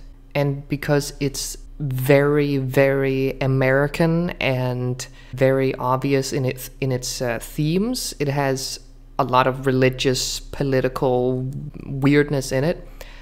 I don't know what that means. I don't know if there's supposed to be some kind of a point to that. Probably not too much. Now, in all, I don't think I have too much to say about this thing. The visuals are quite scary because the gore is very extreme. We're talking, it's another one of those ones with just tons of blood in it. A lot of dead bodies. There are so many dead bodies in this one. Dismembered body parts all over the place. A lot of murdering. But I also have to say, a lot of what happens in it is mutilation of corpses, more so than active torture, which makes it much, much easier for someone like me to watch, because for me, the stuff that scares me and disturbs me the most is just sheer physical agony. But if what you're mutilating is already dead, then you're not applying pain to anything. So it's a bit easier for me to watch for that reason. But it is admittedly a lot of blood in this one, regardless of how you view it. There is a scene, actually, and it's going to be a little bit graphic, but I'm going to describe it because it sticks out, where they cut a man's throat, and he dies from it because he bleeds out, but then they push his tongue down and into it and pull the tongue out of the throat slit, which, while that is not funny, in my opinion, it is at least creative gore, I guess, so I think that deserves a shout. I mean, I certainly wouldn't have thought of it myself. It's a little bit out there. Beyond that, I mean, the sound design has some scary music in it, so they try and get to you with that. I think the acting is pretty terrible in this one, but the dialogue is also really dumb, so it's not like they were given Shakespeare to work with. In all, I don't know if it's just because I'm a little bit desensitized to this stuff at this point, but I can honestly say that I'm kind of fine. I'm mostly fine with it. It was not that bad. To me. And as with most of these films. Luckily, it's only like an hour and 5 minutes long, so it doesn't waste too much of my time, which I always appreciate. As for the actual quality of the film itself, if anyone cares, I don't imagine anyone does, but if you do, it's shit. That's all I have to say about it. Also, funny thing, this movie has one of those, what are we, some kind of a Suicide Squad moment where the main character just says, he says something like, oh, don't worry about it, it's just the gateway meat, or whatever. It's so dumb. Gotta love it when movies have that, right? Amazing. Wow, okay. Okay. Wow. Oh, fucking hell. Good lord. Good lord. That gets me. That gets me. That's, wow, that's a lot. That's quite a lot for me. Holy Jesus. I'm fucking exhausted after that. Words coming to mind, that was fucking repulsive. I came into this one, obviously I'm watching this immediately off the back of the Gateway Meet and the one before that. I've watched all three of these films in the same day, and I was coming into this last one kind of with that same expectation of, if you really want to be scared, you're probably better off just watching stuff like Audition or Ichi the Killer again, because everything in this tier has kind of been very amateur. Like, it's been a little too amateur to be truly upsetting and difficult to watch, at least for me. And this is, you know, the last film in the category, and I was thinking, okay, let's just get it over with before my day is over, and it still has the same commonality with everything else in this tier, in that the effects are kind of so-so.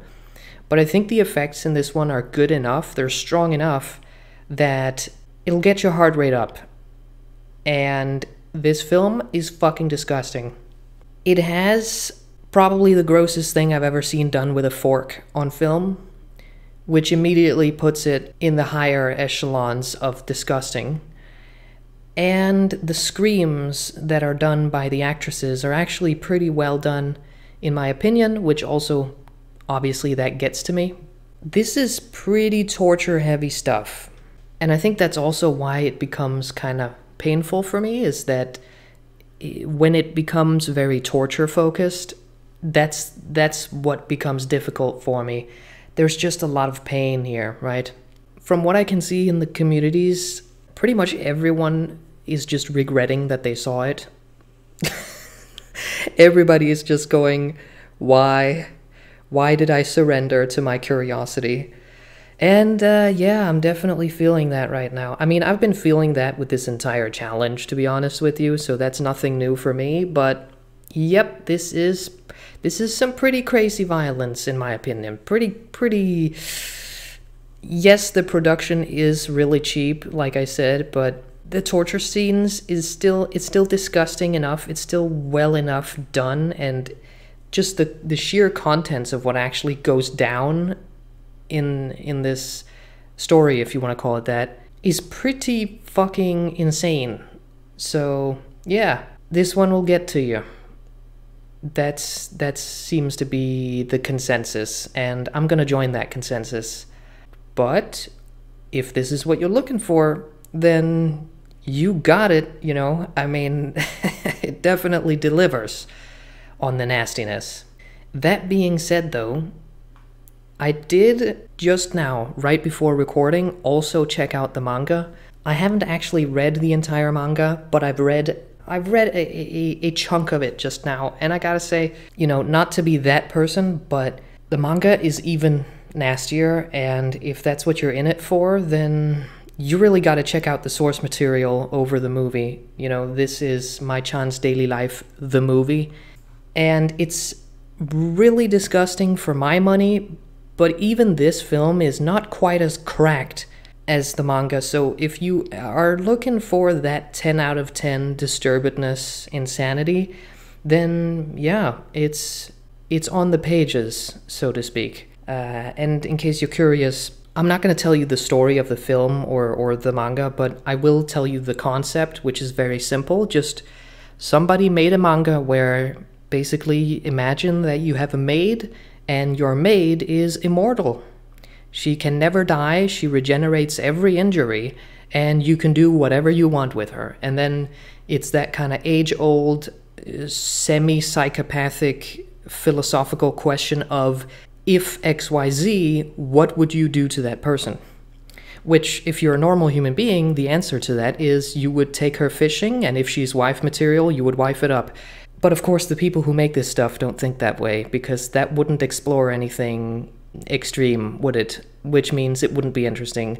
So in reality, when you actually look at the manga for Mai-chan's daily life, it's not people who go fishing and romance each other.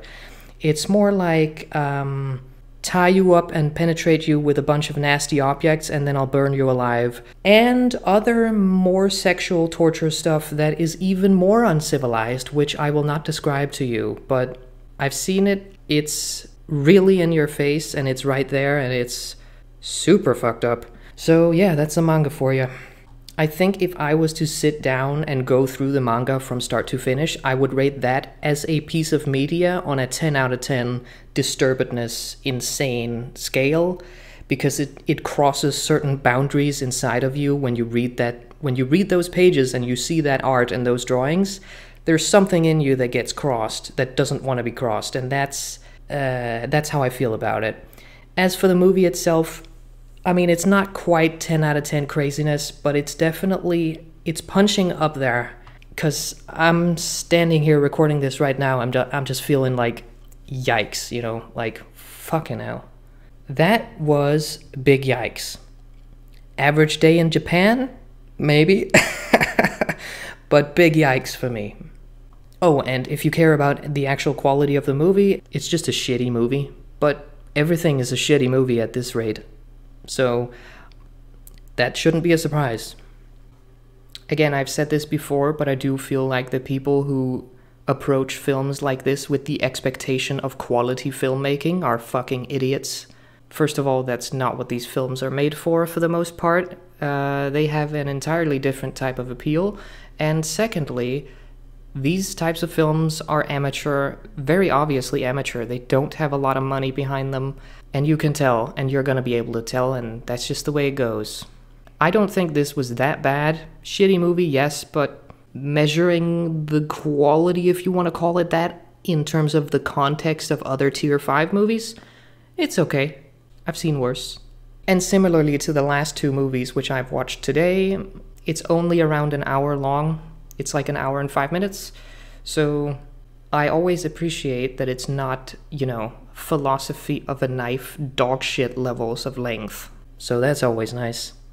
Although I must say, literally eating another girl must be the weirdest fetish I've seen in a hot minute. And yes, there's cannibalism, lots and lots of cannibalism in this film. Although in practice, it's more like you're looking at two Japanese girls drenched in colored corn syrup. But yeah, still tough. For me. Roughy toughy, as they say. That was absolutely diabolical. Holy shit. Yo! We did it! Tier 5 is done, as is the challenge. I almost can't believe I actually did it. I must say I'm proud of myself. I really am.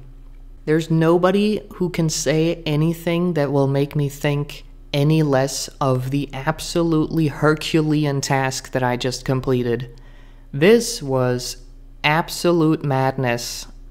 I can honestly say this was one of the toughest things I've ever done. It's up there with like finishing my master's degree. It was really rough. It was really rough, but for different reasons, obviously. This one was much more mentally and emotionally draining. I think tier 4 was by far the biggest hurdle. In hindsight, I should not have been as afraid of tier 5 as I was, but you can always, you can always be more clever after the fact. But yeah, this was definitely tough. If nothing else, just for the sheer amount of crazy films that I've seen at this point. I mean, man, it was so much, and I'm actually so exhausted. But I'm here, I'm proud of myself, I'm proud that I did it, and I hope that if anyone is mad enough to actually watch this video, which I don't expect. I mean, honestly, I've been mostly recording this for my own sanity, but if there's anyone out there, first of all, congratulations on making it through. What the hell, dude? That's crazy. And secondly, whatever you do, don't do what I did. Please don't take me as an example. Take me as a warning, okay? Because I've been doing better. Trust me, I've been doing much better than I'm doing right now. So, yeah, wouldn't recommend anybody replicate this little stunt. Definitely, if anything, I would hope the opposite would happen and the person would take it as a reason why they won't have to watch it, because now you have all the information about it, and I hope that that satisfies your morbid curiosity. If it doesn't, then you just have this information now, and I'm sorry, but that's your problem now. So deal with it the way you gotta deal with it. But whatever you do, don't do what I did. Please, just don't. It's not worth selling your soul for this shit. Just trust me. With that being said, I do have some finishing comments on various things. The first thing I want to do is just clarify why I'm not moving further down the iceberg. And in doing that, I'll be talking about the tiers that we, in theory, still, quote, have left. So the first tier that we are missing, so to speak, intentionally, but that we are missing is tier 6. Now, tier 6 are Mondo films, also known as shockumentaries or exploitation documentaries. And in case you need a brush up, I'll give you one. They are not movies. They're basically just recordings of real violence and real death and real dead bodies. According to description and research, they vary quite a lot in severity, but in general, you do have to be able to stomach some really gruesome shit in order to get through tier 6 unscathed, which is basically code language for you either work as a paramedic on the daily anyway, and for that reason you can handle it, or you work with something similar, or you're just a psychopath. Those are kind of like the requirements for tier 6, which is a bit funny and sounds very judgmental when I say it out loud, but that's the general community sentiment that I can find when I do the research on what this stuff is. Allegedly, some of them are not actually that bad, but that doesn't change the fact that you still mentally have to sort of excuse or get over the fact that you're watching real things, right? This is no longer fictional, and that's what makes it weird. Some of it is allegedly fake though, so it kind of blurs the lines with some of it. Like, for example, Faces of Death is apparently almost entirely fake, or it's like mostly fake.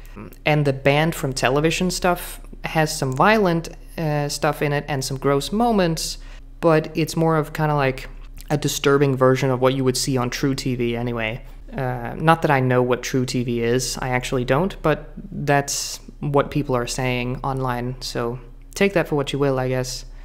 And then there's the really truly disgusting shit like Faces of Gore, Traces of Death, and Rare a Dead Person, which is just actual real recordings that are just chock full of death and gore.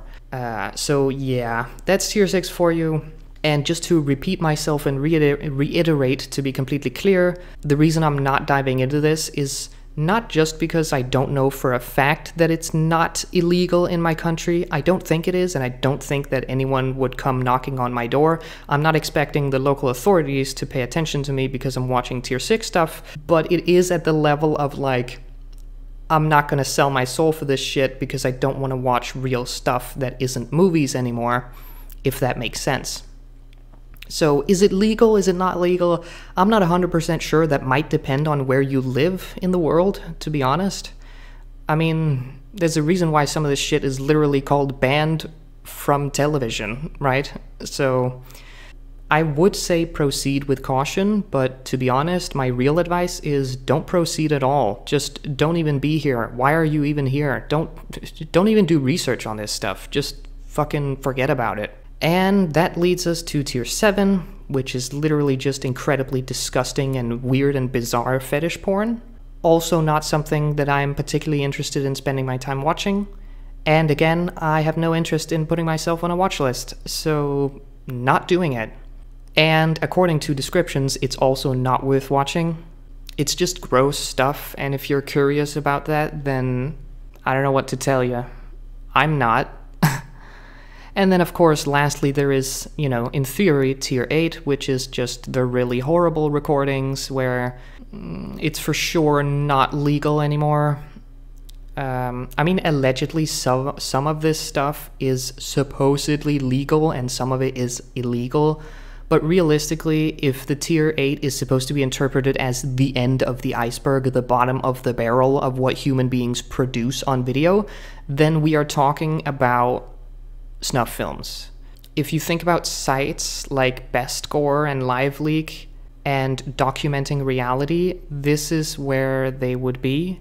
Everything in this tier is disgusting and, in my opinion, should not exist. I hate even thinking about the idea that snuff films might exist out there. I just hate everything about it. In the actual iceberg that Wendigoon goes through, it is gore mixtapes, a lot of it. That's what you would call it.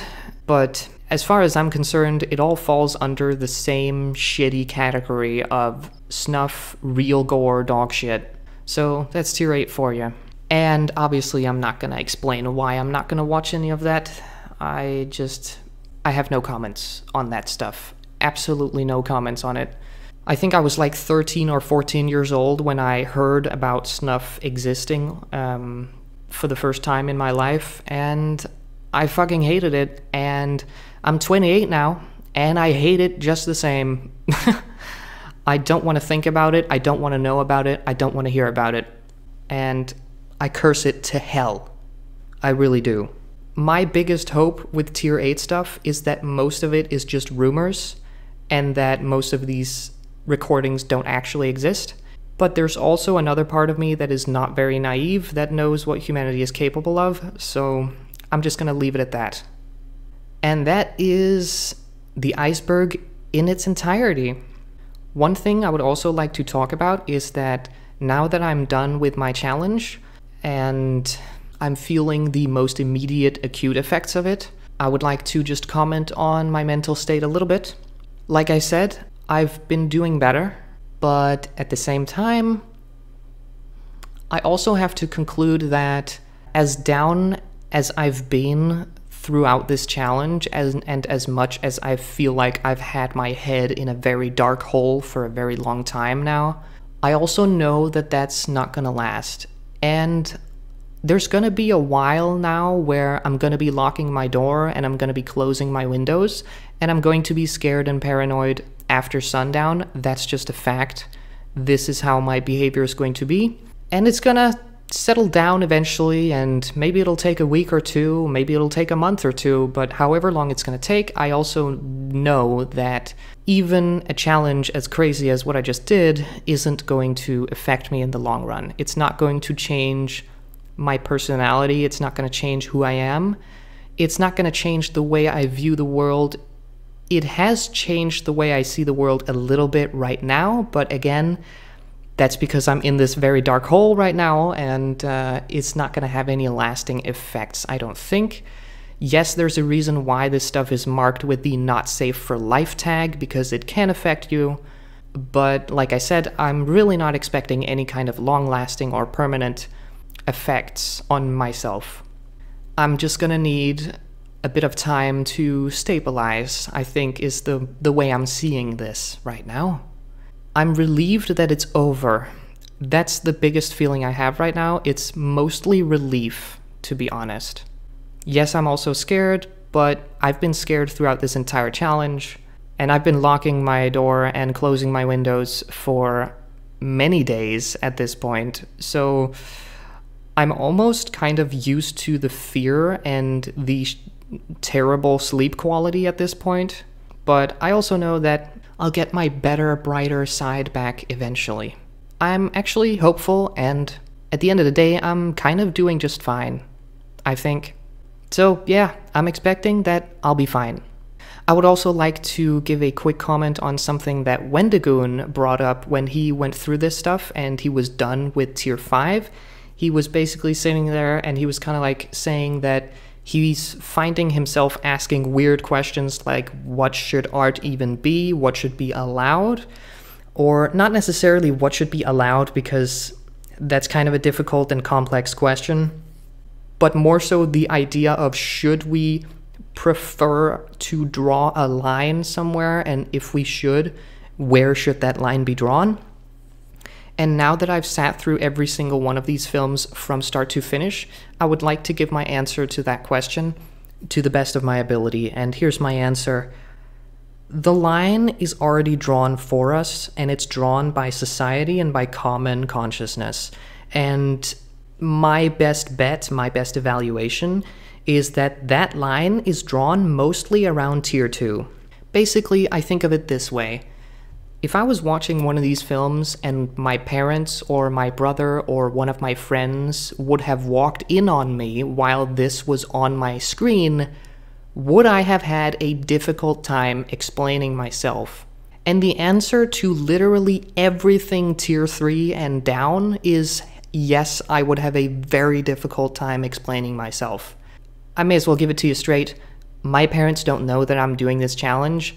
Nobody that I know that I'm doing this challenge. I haven't told anyone, except for maybe one friend. There's a reason for that, right? When you stick your head in this very dark hole for an extended period of time, it's easy to forget just how absolutely mega shunned this material is from the rest of society. It is very, very shunned, it is extremely frowned upon, and there's a reason for that. Because, honestly, yes, it exists, and yes, it should be allowed to exist, but it should not be mainstream. This needs to not be mainstream. Honestly, it really does.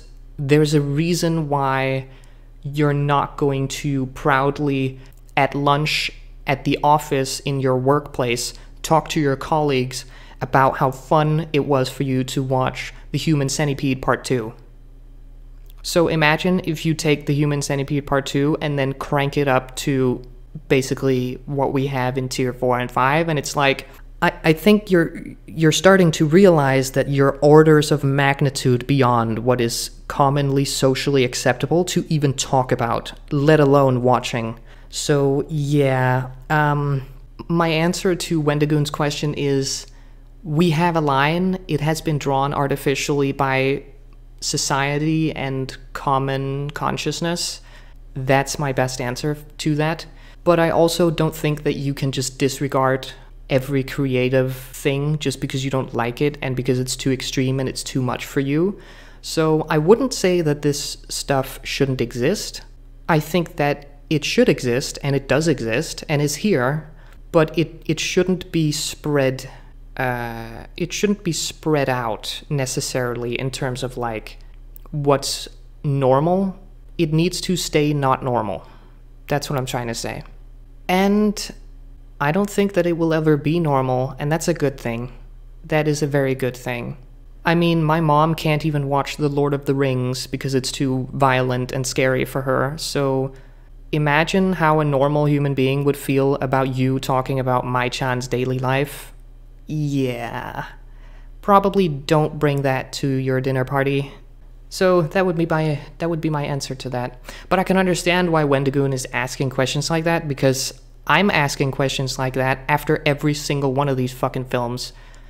Because if you're a normal, empathetic human being, it is difficult to get through the sheer amount of darkness here. Even in Tier 5, which was easier than Tier 4, it's still difficult. It's still quite brutal, and there's a lot of it. And you do kind of get that feeling after every movie where it's like, why does this exist? And should it? So I understand the questions. I have them myself every time, so yeah. The last thing I would like to do is, in the spirit of honesty and a bit of fun, I would like to give out some awards. This might be obvious, but scariest movie, most disturbing movie, toughest movie of Tier 3 goes to Cannibal Holocaust. So the thing about it is that Tier 3 has a lot of nastiness in it. If I had to pick one from Tier 3 that was kind of overall, but I've seen it before and I'm allowed to pick it, then I might go with Martyrs, or perhaps Salo, or a Serbian film. They're all tough, but Cannibal Holocaust was the one that I hadn't seen that stuck with me the most. It's a pretty difficult one, and you do have to mentally prepare yourself for some well-done hyper-realism when you sit down for that one, in my opinion.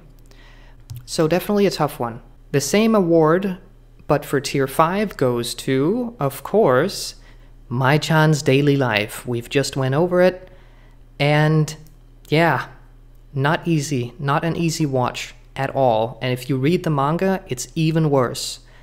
So that's the one I gotta give it to. Of course, Tier 4 being the toughest one of them all, the winner of the most disturbing, most difficult movie of Tier 4 is going to be the most disturbing movie overall, in my opinion. Obviously, these are just my takes, so this is all extremely subjective, but let's have a bit of fun and go with the subjectivity. And the award for Tier 4 and for the entire challenge overall goes to, of course, the one and only Guinea Pig.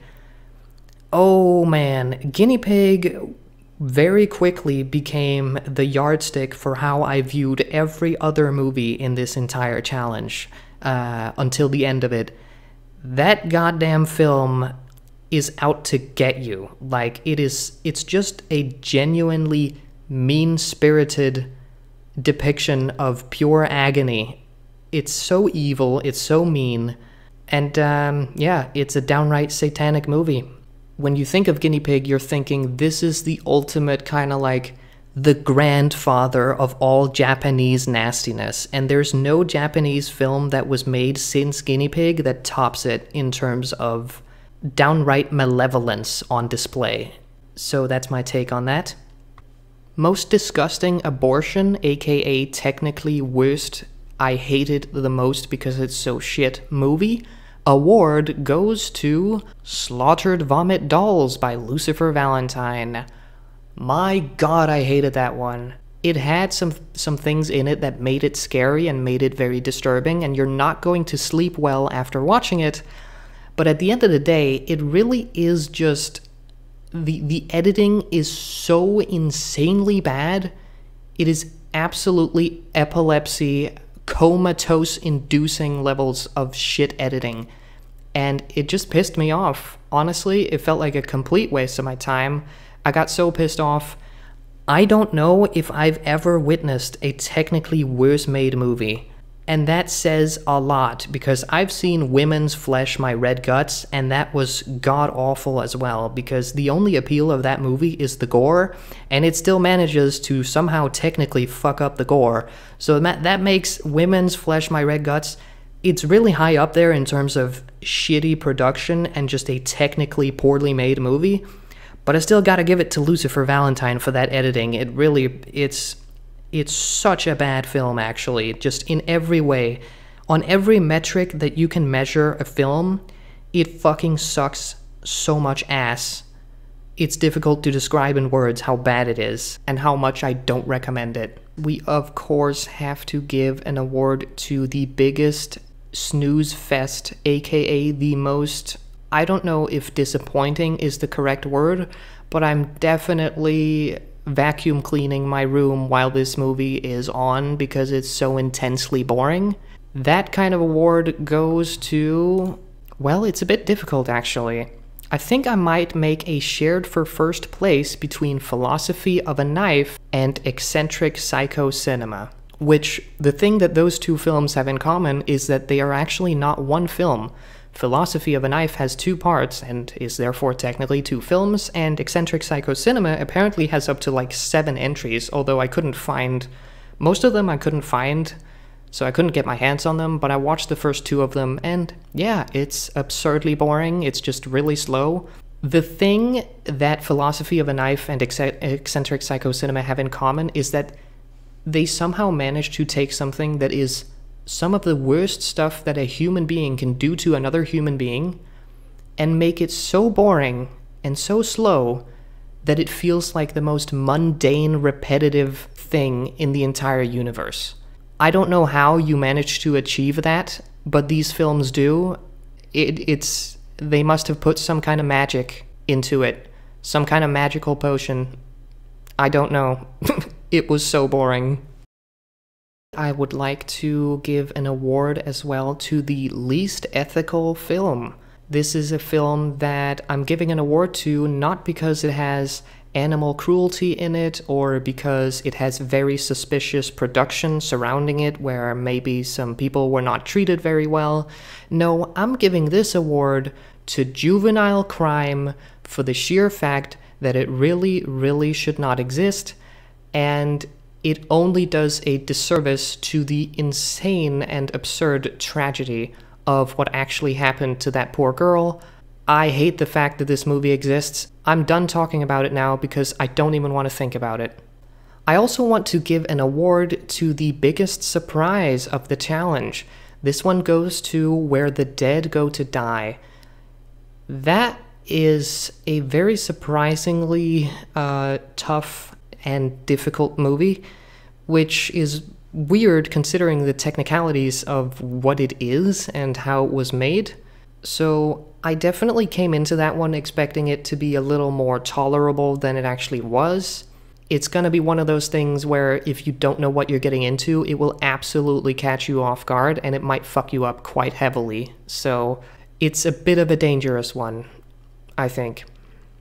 I mean, the sheer bleakness of Where the Dead Go to Die is truly on a different level in and of itself. It's bleaker than Cannibal Holocaust. It's so bleak that it might even be darker than Girl Hell 1999, and that says a lot.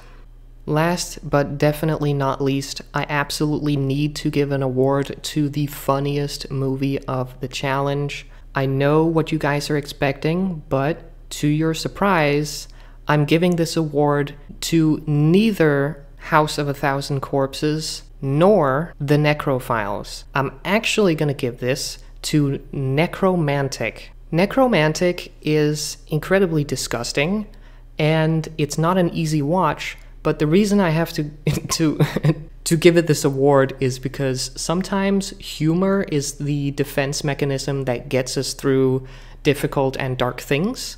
It's very intentionally funny because Necromantic kind of makes fun of its own extremism in that weird, bizarre American Psycho kind of way where you're supposed to laugh at how insane this character is. And I definitely did. I definitely did, and I think the film kind of achieved what it wanted in that regard, which is a positive. And with that, I don't know if I have anything else to say. I've been thinking about whether I have some kind of a lesson or anything that I've learned from watching this. You know, I can talk about the good things in life and the bad things in life and, you know, try and draw some kind of perspective from this, but I think that would be disingenuous to do because honestly, this whole experience has been so depraved and weird and dark that maybe there's nothing to learn from it as such for me, other than the fact that maybe some things just need to be survived more so than they need to be learned from, you know? And I've gone through this, it's done, and that's it. I mean, this is not exactly the peak of human consciousness and human potential, so I don't know what kind of lesson is expected for me to draw from this. I don't think I really have one. I guess I could answer the question of did I satisfy my morbid curiosity that I had when I started this? And the answer is very obviously yes, I absolutely did. But that was achieved a long time ago. Like, that curiosity was actually fulfilled at Guinea Pig. I pretty much just did the rest of it for the challenge and out of sheer stubbornness, if I'm being honest. Which you could argue is not really a good reason to do it. But I'm proud that I got it done. Was it worth it? I'm not sure if I can say that it was worth it. Probably not. But in a sense, for me it was, because I made this video out of it, and that to me is more meaningful than so many other things in life. So why not? So yeah, was it worth it? No, but also kind of yes. I will say it wasn't without a cost. That's probably how I would phrase it. It cost me something, but I got it. I can say that I did it. And I'm probably the only person within a 100-mile radius of where I live who can say that they've done it. Not that I would ever say that in public talk to anyone ever, but I know that I've done it. I'll be walking down the street tomorrow looking at all these people and I'll be thinking, yep, not a single one of you guys have done what I've done and seen what I've seen. That is 100% factual. Just statistically. In fact, I don't know if there's anyone on the planet that's done exactly what I've done here. Well, maybe there is. I mean, statistically, it would be reasonable to assume that a dozen people or maybe a couple dozen people have done this.